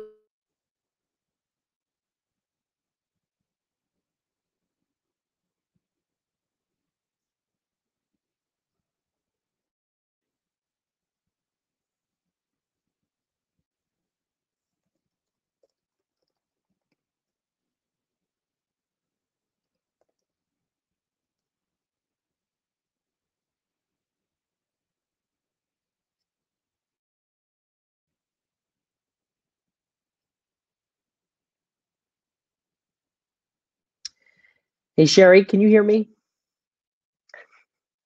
I unfortunately can't hear you now, but that's okay. I think there might just be a slight audio issue. I don't think others can hear you either in the last part of what you were just saying. All right. There we go. You're back. Back I hear you now. Okay, sorry. Now you're back. All right. What did I say last? Do you remember? I'm sure I said the smartest things when the audio was. I'm sorry. You know, that's what a lot of people say. I'll speed it up. When you say, do we rely on others? Absolutely. So as I pretty much went through in the last question, how much we rely on local advisors and input in terms of academic. But then the research is so important. So our partner on the ground in Ahlan Simsim, again, as an example, is NYU, the Global Tide. And they are, excellent at both formative and research and summative research. So they are measuring our results as we go. And when you ask, what can you measure? I'll give you an example. The first season of Ahlan Simsim is out. As I said, the goal and curricular focus is the emotional ABCs. And the research shows so far that results from watching Ahlan Simsim, that parents reported that they are talking much more in homes about emotional vocabulary and defining those emotions much more extensively. For instance, in our original research, they only had a few ways to define emotion. It was just mad, sad, annoyed. No large vocabulary for identifying that large range of feelings. And so not only are they now identifying those emotions, but also talking about the techniques, belly breathing, counting to 10, asking for help. And so the research shows that we are having an impact in creating strategies and models for children and families to cope with these issues. And that's critically important. No, critically important, and I think it's really interesting to me to know how you judge success in this space, how you track it, given it's not necessarily like you can just put in a test to all of a sudden see if it's working. Has the public sector, in your experience in all the different countries you're working in, you've talked about the NGO partnerships that you've been able to build, and of course the remarkable corporate partnerships that you've been able to build.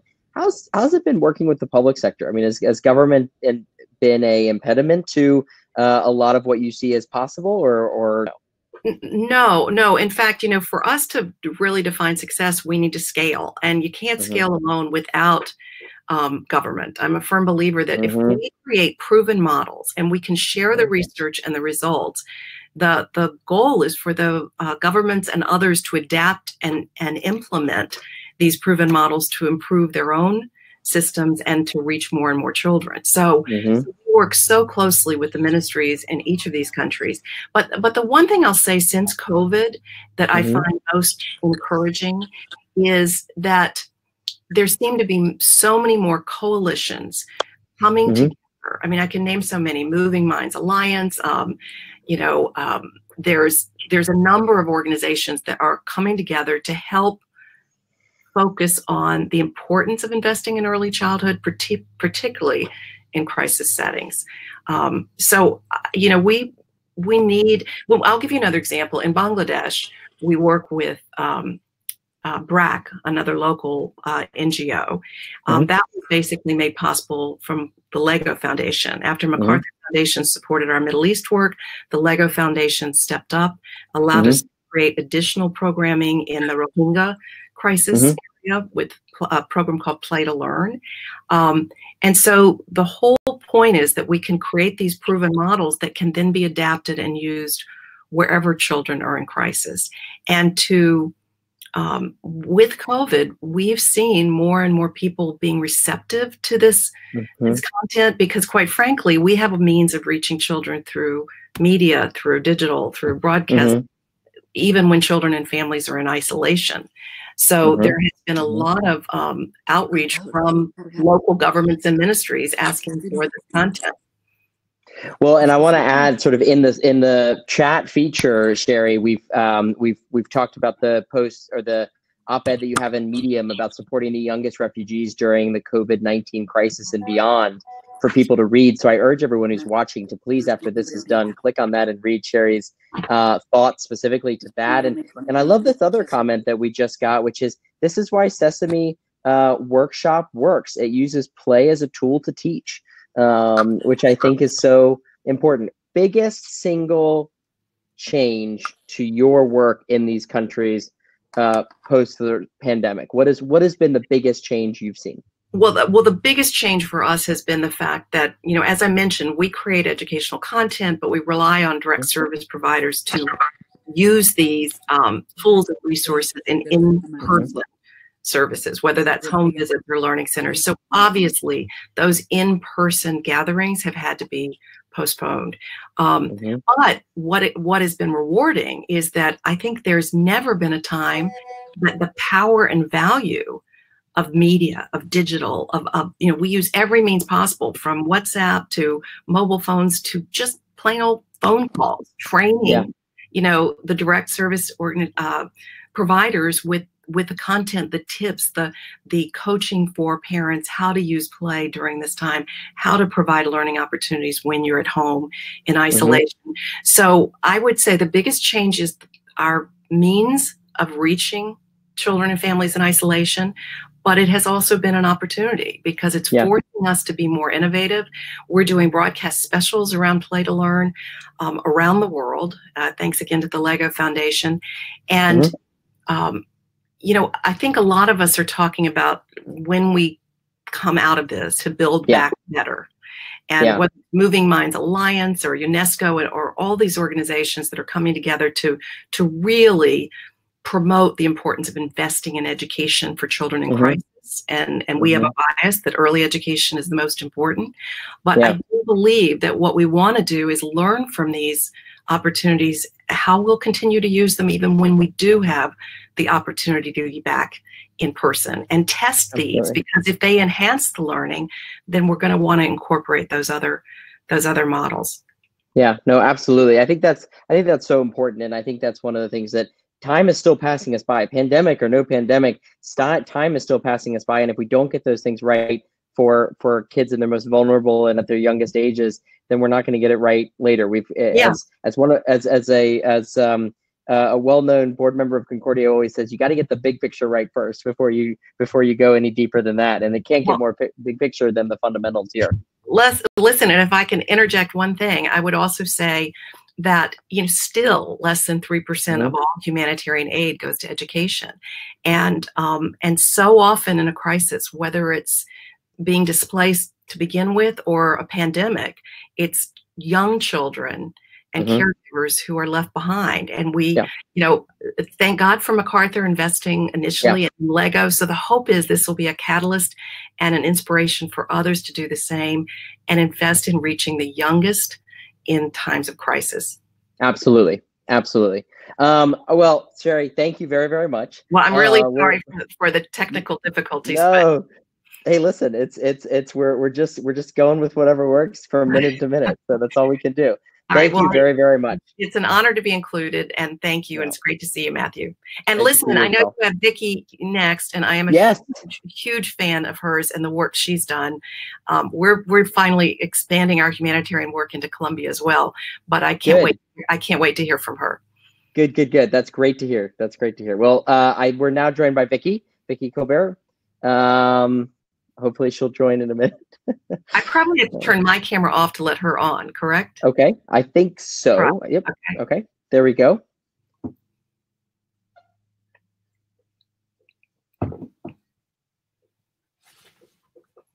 I'm going to feel better if I'm not the only one who had challenges. No, don't worry. I just know that Vicki's supposed to be on. Let's hope that she joins in a minute. If everybody watching can just bear with us for 1 second while we figure this out.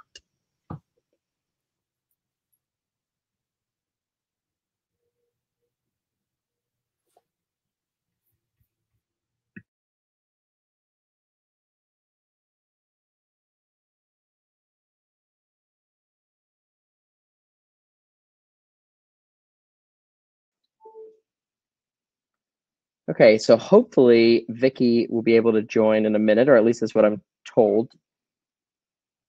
Let's see.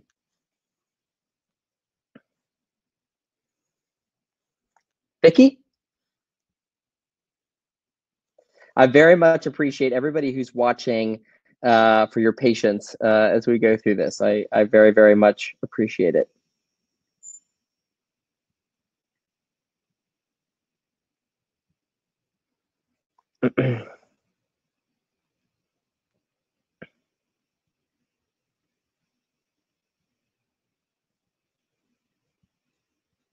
Okay, I think we're just having some technical difficulties, so apologies about that. We're actually going to go back to Mel and Thor, if that works.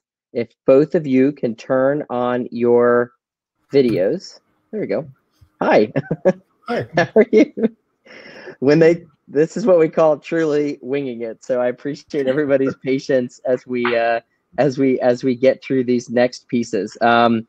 I took to heart what Sherry was just talking about, which I think is so important about those fundamentals for early childhood education, those basic and most important sort of pieces. And I take that kind of a step further, which is we've got to get the big picture right. And so one of the things I just want to continue to dive down into is how do we get that big picture right? So a question I wanted to ask you both from the very beginning is, to what extent do you think we did not get the big picture right as we went into this pandemic? And I doubt anybody the three of us knew that a pandemic was going to hit in January and do what it's been doing to the world. Where did you see us in the education space, frankly, not be ready? Mel, do you want to start? Yeah, sure. Perfect. You know, what's frightening is how far we are from being able to do, even basic things in countries that could afford it. I spent kind of 6 weeks during lockdown in Germany, which has been praised for, like how well it treated the whole thing. But I have two, nieces and a nephew that go to Stuttgart, quite wealthy city in the south of Germany, and a great public state school, zero online learning, so nothing, So they would get, have to print things, copies, and get once a week a phone call from the teacher. And this is from an affluent city in an affluent country and things. So I think Germany woke up to this, oh my God, we said, close our school, schools are closed. Tomorrow morning we start with distance learning. And then tomorrow morning to find out there is no distance learning, and so that's kind of the sad story because it's, I think, all over the world. And the other things which, so I have kind of, two hearts in my chest, so the one is, I think COVID-19 is a push for a lot of innovations that we've missed in education. So one is obviously technology, not just an add-on, could be at the core if well used. The other one, a new role for the teacher. So my children had here in the UK, we're luckier in the school they went to, they had quite intensive online learning, and you could see the teachers sending them videos and things for content, and the teacher playing more the role of a coach and moderator. So you could see Mike. Yeah. And they've learned. My daughter's desk, computer, Microsoft Teams, diary. She learned so much in a week, and her teacher said she learned so much in the week. So this is like the reform. And the other side, while I know that parents in my kids' school are calling the headmaster to get more advanced learning because children are fast, in other ways, teachers are calling to find out if children ate. And this is in 10 miles from here. And so the inequality and that it showed, that, society is divided and that we may lose more by having more inequality is also something coming up. So there are like these two areas, a push for innovation that is very welcome, but on the other side, kind of laying bare even more of the challenges. Yeah. Got it. That's and sorry, go ahead, Thor. Yeah, and I can weigh in as well from the Danish perspective, because in Denmark we have every K-12 student in Denmark have a computer and have access to internet during their school day and at home as well. So we are very fortunate in our infrastructure and have been very fortunate going into this COVID era. But although we have the infrastructure in place, and have been working with digital learning tools for the last 20 years on a very professional level throughout the educational sector, there are still a big part of the educational sector that had almost a breakdown because of the pedagogical part of suddenly having to change the way you're used to teaching. And that was an eye-opener for us in Denmark.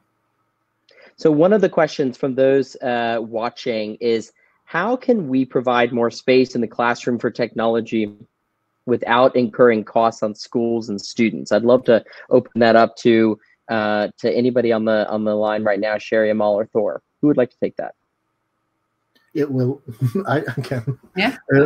We're in constant dialogue with both. Well, in Denmark, the public sector is very, very large, and a large part of all of our education is public, and most of the 50% of Danes are employed in the public. So we're of course working at this all the time, and we're in a great dialogue around making sure that also that the teachers have their own have a freedom to choose what kind of technology fits their personal didactics and pedagogical way of teaching. So that's a debate that we are conducting regularly. And I think maybe having a bigger whole system view. I mean, maybe some telecom companies will hate me now, but I think the thing is not just technology, it's connectivity and affordability. Obviously, I think in previous sessions people spoke about this. And when you give a license in a country, let's say in the Middle East or Africa or somewhere else, Latin America, to companies, and it's kind of a cash printing license, like mobile telecom license. Why not negotiate that, primary school gets a much lower connectivity contracts or for free or whatever. So I think governments could have played a bigger role in equity if they have negotiated those licenses a bit in a different way. So as we wrap up today's conversation, and I want to thank Sherry and Emil and Thor for joining us. Let's start with you, Sherry. I think biggest challenge you see over the coming months as we continue to grapple with COVID-19.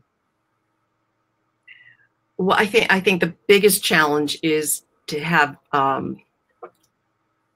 extended disruptions of in-person services. And, you know, when we first started planning, and we've had to pivot, as every organization had, we pivoted first to start creating enormous body of content on COVID to help children specifically with COVID, about health, about prevention, but also about managing anxiety from this traumatic event, and giving parents in particular tools and resources to encourage learning at home through play, through interactivity. It's so important.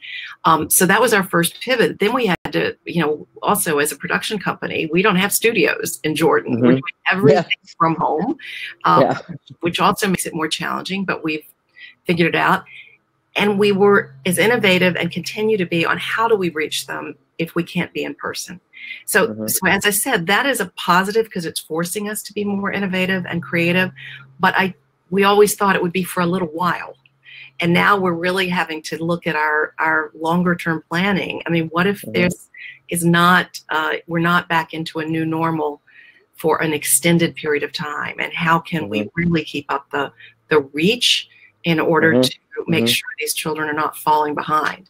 So I see that as the biggest challenge, and not having enough investment in reaching children with education in crisis. So that is an ongoing challenge. Emil?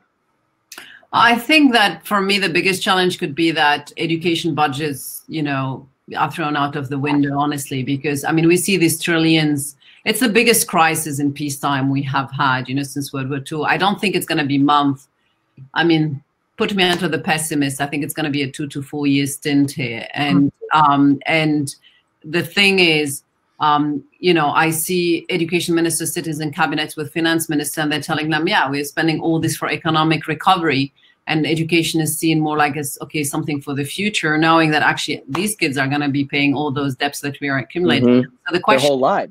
How can we create a narrative? And you know, some people out there have been really working hard. How can we create a narrative that, one, education is a solution also to pandemics and to what's happening, and that for every dollars, euro, whatever you spend in economic recovery, you should spend the same in education and culture. It's because it's like if you fight terrorism only with police and putting these young people in suburbs aside and close all the theaters and schools and cultural activity, you're shooting yourself on the foot. And it's the same with economic recovery. If you pay only economic recovery, but education is going to be cut budgets, then and I don't see that narrative. I'm disappointed in the G20 and the G7 meetings. Education is not on the agenda. And I think so there is a lot of work for all of us to kind of find that narrative, why education is the key to the solution now and not in the future. Let me put it a different way, right? Which is education. We need to get back to policymaking, recognizing that education is a must-have, not a nice-to-have. And it seems like a lot of times it's treated from a budget perspective as a nice-to-have. Thor will give you the capital investment. It should be considered a capital investment. Yeah, absolutely, absolutely. Thor will give you the last word because I know we're running over a little bit. Yeah, well, I of course I concur in this this issue. It's very important to look at education as an investment in the future, and right now it's being prioritized all over the world because of the crisis. Yeah. And as Sherry has pointed out a couple of times, the social problem stigmas around the kids just going around at home is very, very problematic for in exceptionally children in need or with a weak home. It's a big problem, and we have to do something about that. It's not a viable solution in 4 months, half a year, 2 to 4 years. It's not at all. So So we need to get a better idea of how to do real education and do the social part of education as well. Well, Sherry, Amal, Thor, thank you very, very much. We were sorry to miss Vicky, and but Elias is back, so Elias is here to wrap it up for us. Thank you. No, I want to thank once again. This was a great panel. Thank you, Sherry. Thank you, Amal. Thank you, Thor. Matthew, you did a terrific job. I always knew you are a master in stage, but now you're also dealing extremely well with remote online things we can't control. So once again, thank you very much, everyone. We keep this conversation, and as Amal and Sherry said, futures is a little bit challenging, but we can't let it more than the time you said, Amal. This is too long, 3-4 years. We have to act. Absolutely. Thank you. Bye. Thank you. Bye, Matthew. Thank you.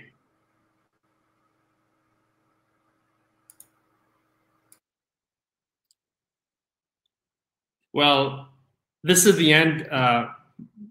My friends, our time together is unfortunately coming to an end. However, we hope that the last 3 days have inspired you with new ideas and broadened the network with the contributors you met remotely. This has always been the power of WISE, to convene specialists from across the world and facilitate collaborations that could help shape our education systems for the future. Over the last few months, we've seen a complete overturn of our education systems worldwide, with school closures leaving teachers, students, and parents to grapple with an entirely different teaching and learning paradigm. We could not have predicted the onset of this recent crisis. However, the question that we explored last November in our big summit in Doha in Qatar seemed to have gained increasing importance since then. What does it mean to be human? And what should we unlearn and relearn in order to adapt to this evolving landscape? These core themes of resilience, adaptability, and humanity have certainly resonated throughout each of the discussions we've seen during our WISE online forum. We hope that this online global gathering has provided a comprehensive overview of some of the most pressing issues in education today, as well as shed light on the exciting ways we've begun to innovate and meet these new challenges head on. I want to thank you. I want to thank each and every one of you who've been engaged with us the last 3 days. Over 4,000 people between following here in Webinar Jam or following the YouTube live from around the world have participated in these sessions. We would not have been able to build such a rich program without the contribution of the inspiring speakers, our partners, Global Salzburg Seminar and Holland IQ, and the media partner, the Pi News and GMD Edu. And I have to say a big thank you to the WISE team. We've also had the honor of hearing from eminent figures and leading experts from around the world. In day one, we had Stefania Giannini, the Assistant Director of Education, who reminded us at UNESCO, who reminded us that close to 500 million children or learners targeted by national learning platforms do not have access to the internet at all. UN Special Envoy for Global Education, Gordon Brown, urged us to unite to protect our disrupted education systems and reimagine the future of our children. Moreover, he called on the international community to rally behind a global campaign called Save Our Future, to ensure all children can return to school and education systems are built back better. We heard from Mike Fierick, CEO and founder of Allison, urged us to rethink what we consider to be a modern education. If we are to see real change, education must no longer be considered as a mainstay of academic institutions, but rather an agile agency beyond the classroom. And we heard from Mayor Daniel Quintero from Medellin in Colombia, who shared his vision for building resilient systems that are not just prepared for changes in the near future, but for 2050 and beyond. To do so, we need to leverage existing technology and social policies so that we can offer more support to the communities most vulnerable to the effect of the recent pandemic. We missed amazing speakers such as Vicky and Amira, and sorry for the technical. So I want to thank them. I want to take this opportunity to thank them once again. And I hope we will have another opportunity to hear from their work and to hear the great work they're doing in their country and their communities. Lesson learned. What have we learned? While the future is impossible to predict, one of the key takeaways from this online forum has been the need to reimagine how we future-proof our learning ecosystem so that we can not only endure the waves of change coming our way, but leverage these moments of uncertainty to reimagine education for the future. So what can we do? Technology has been misunderstood as the panacea of education persistent problems around access and quality education.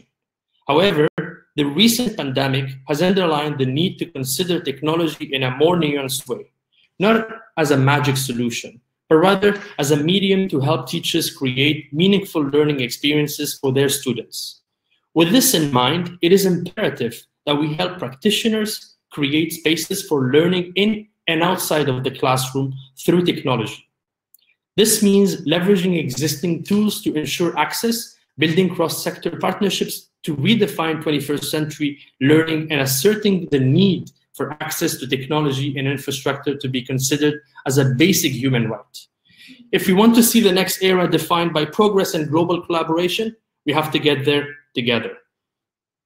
I am optimistic about our capacity to change. All the great ideas that have been shared these last few days have demonstrated our willingness to gather, engage, and learn from one another. The need to be part of something bigger than ourselves, to contribute to the communities we are a part of, is something that lies at the heart of what it means to be human. Whilst we are parting away for now, the team and I at WISE will be working on new ways to share the expertise from our global community. So please stay tuned, stay in touch, and we will hopefully see you again soon. Thank you very much.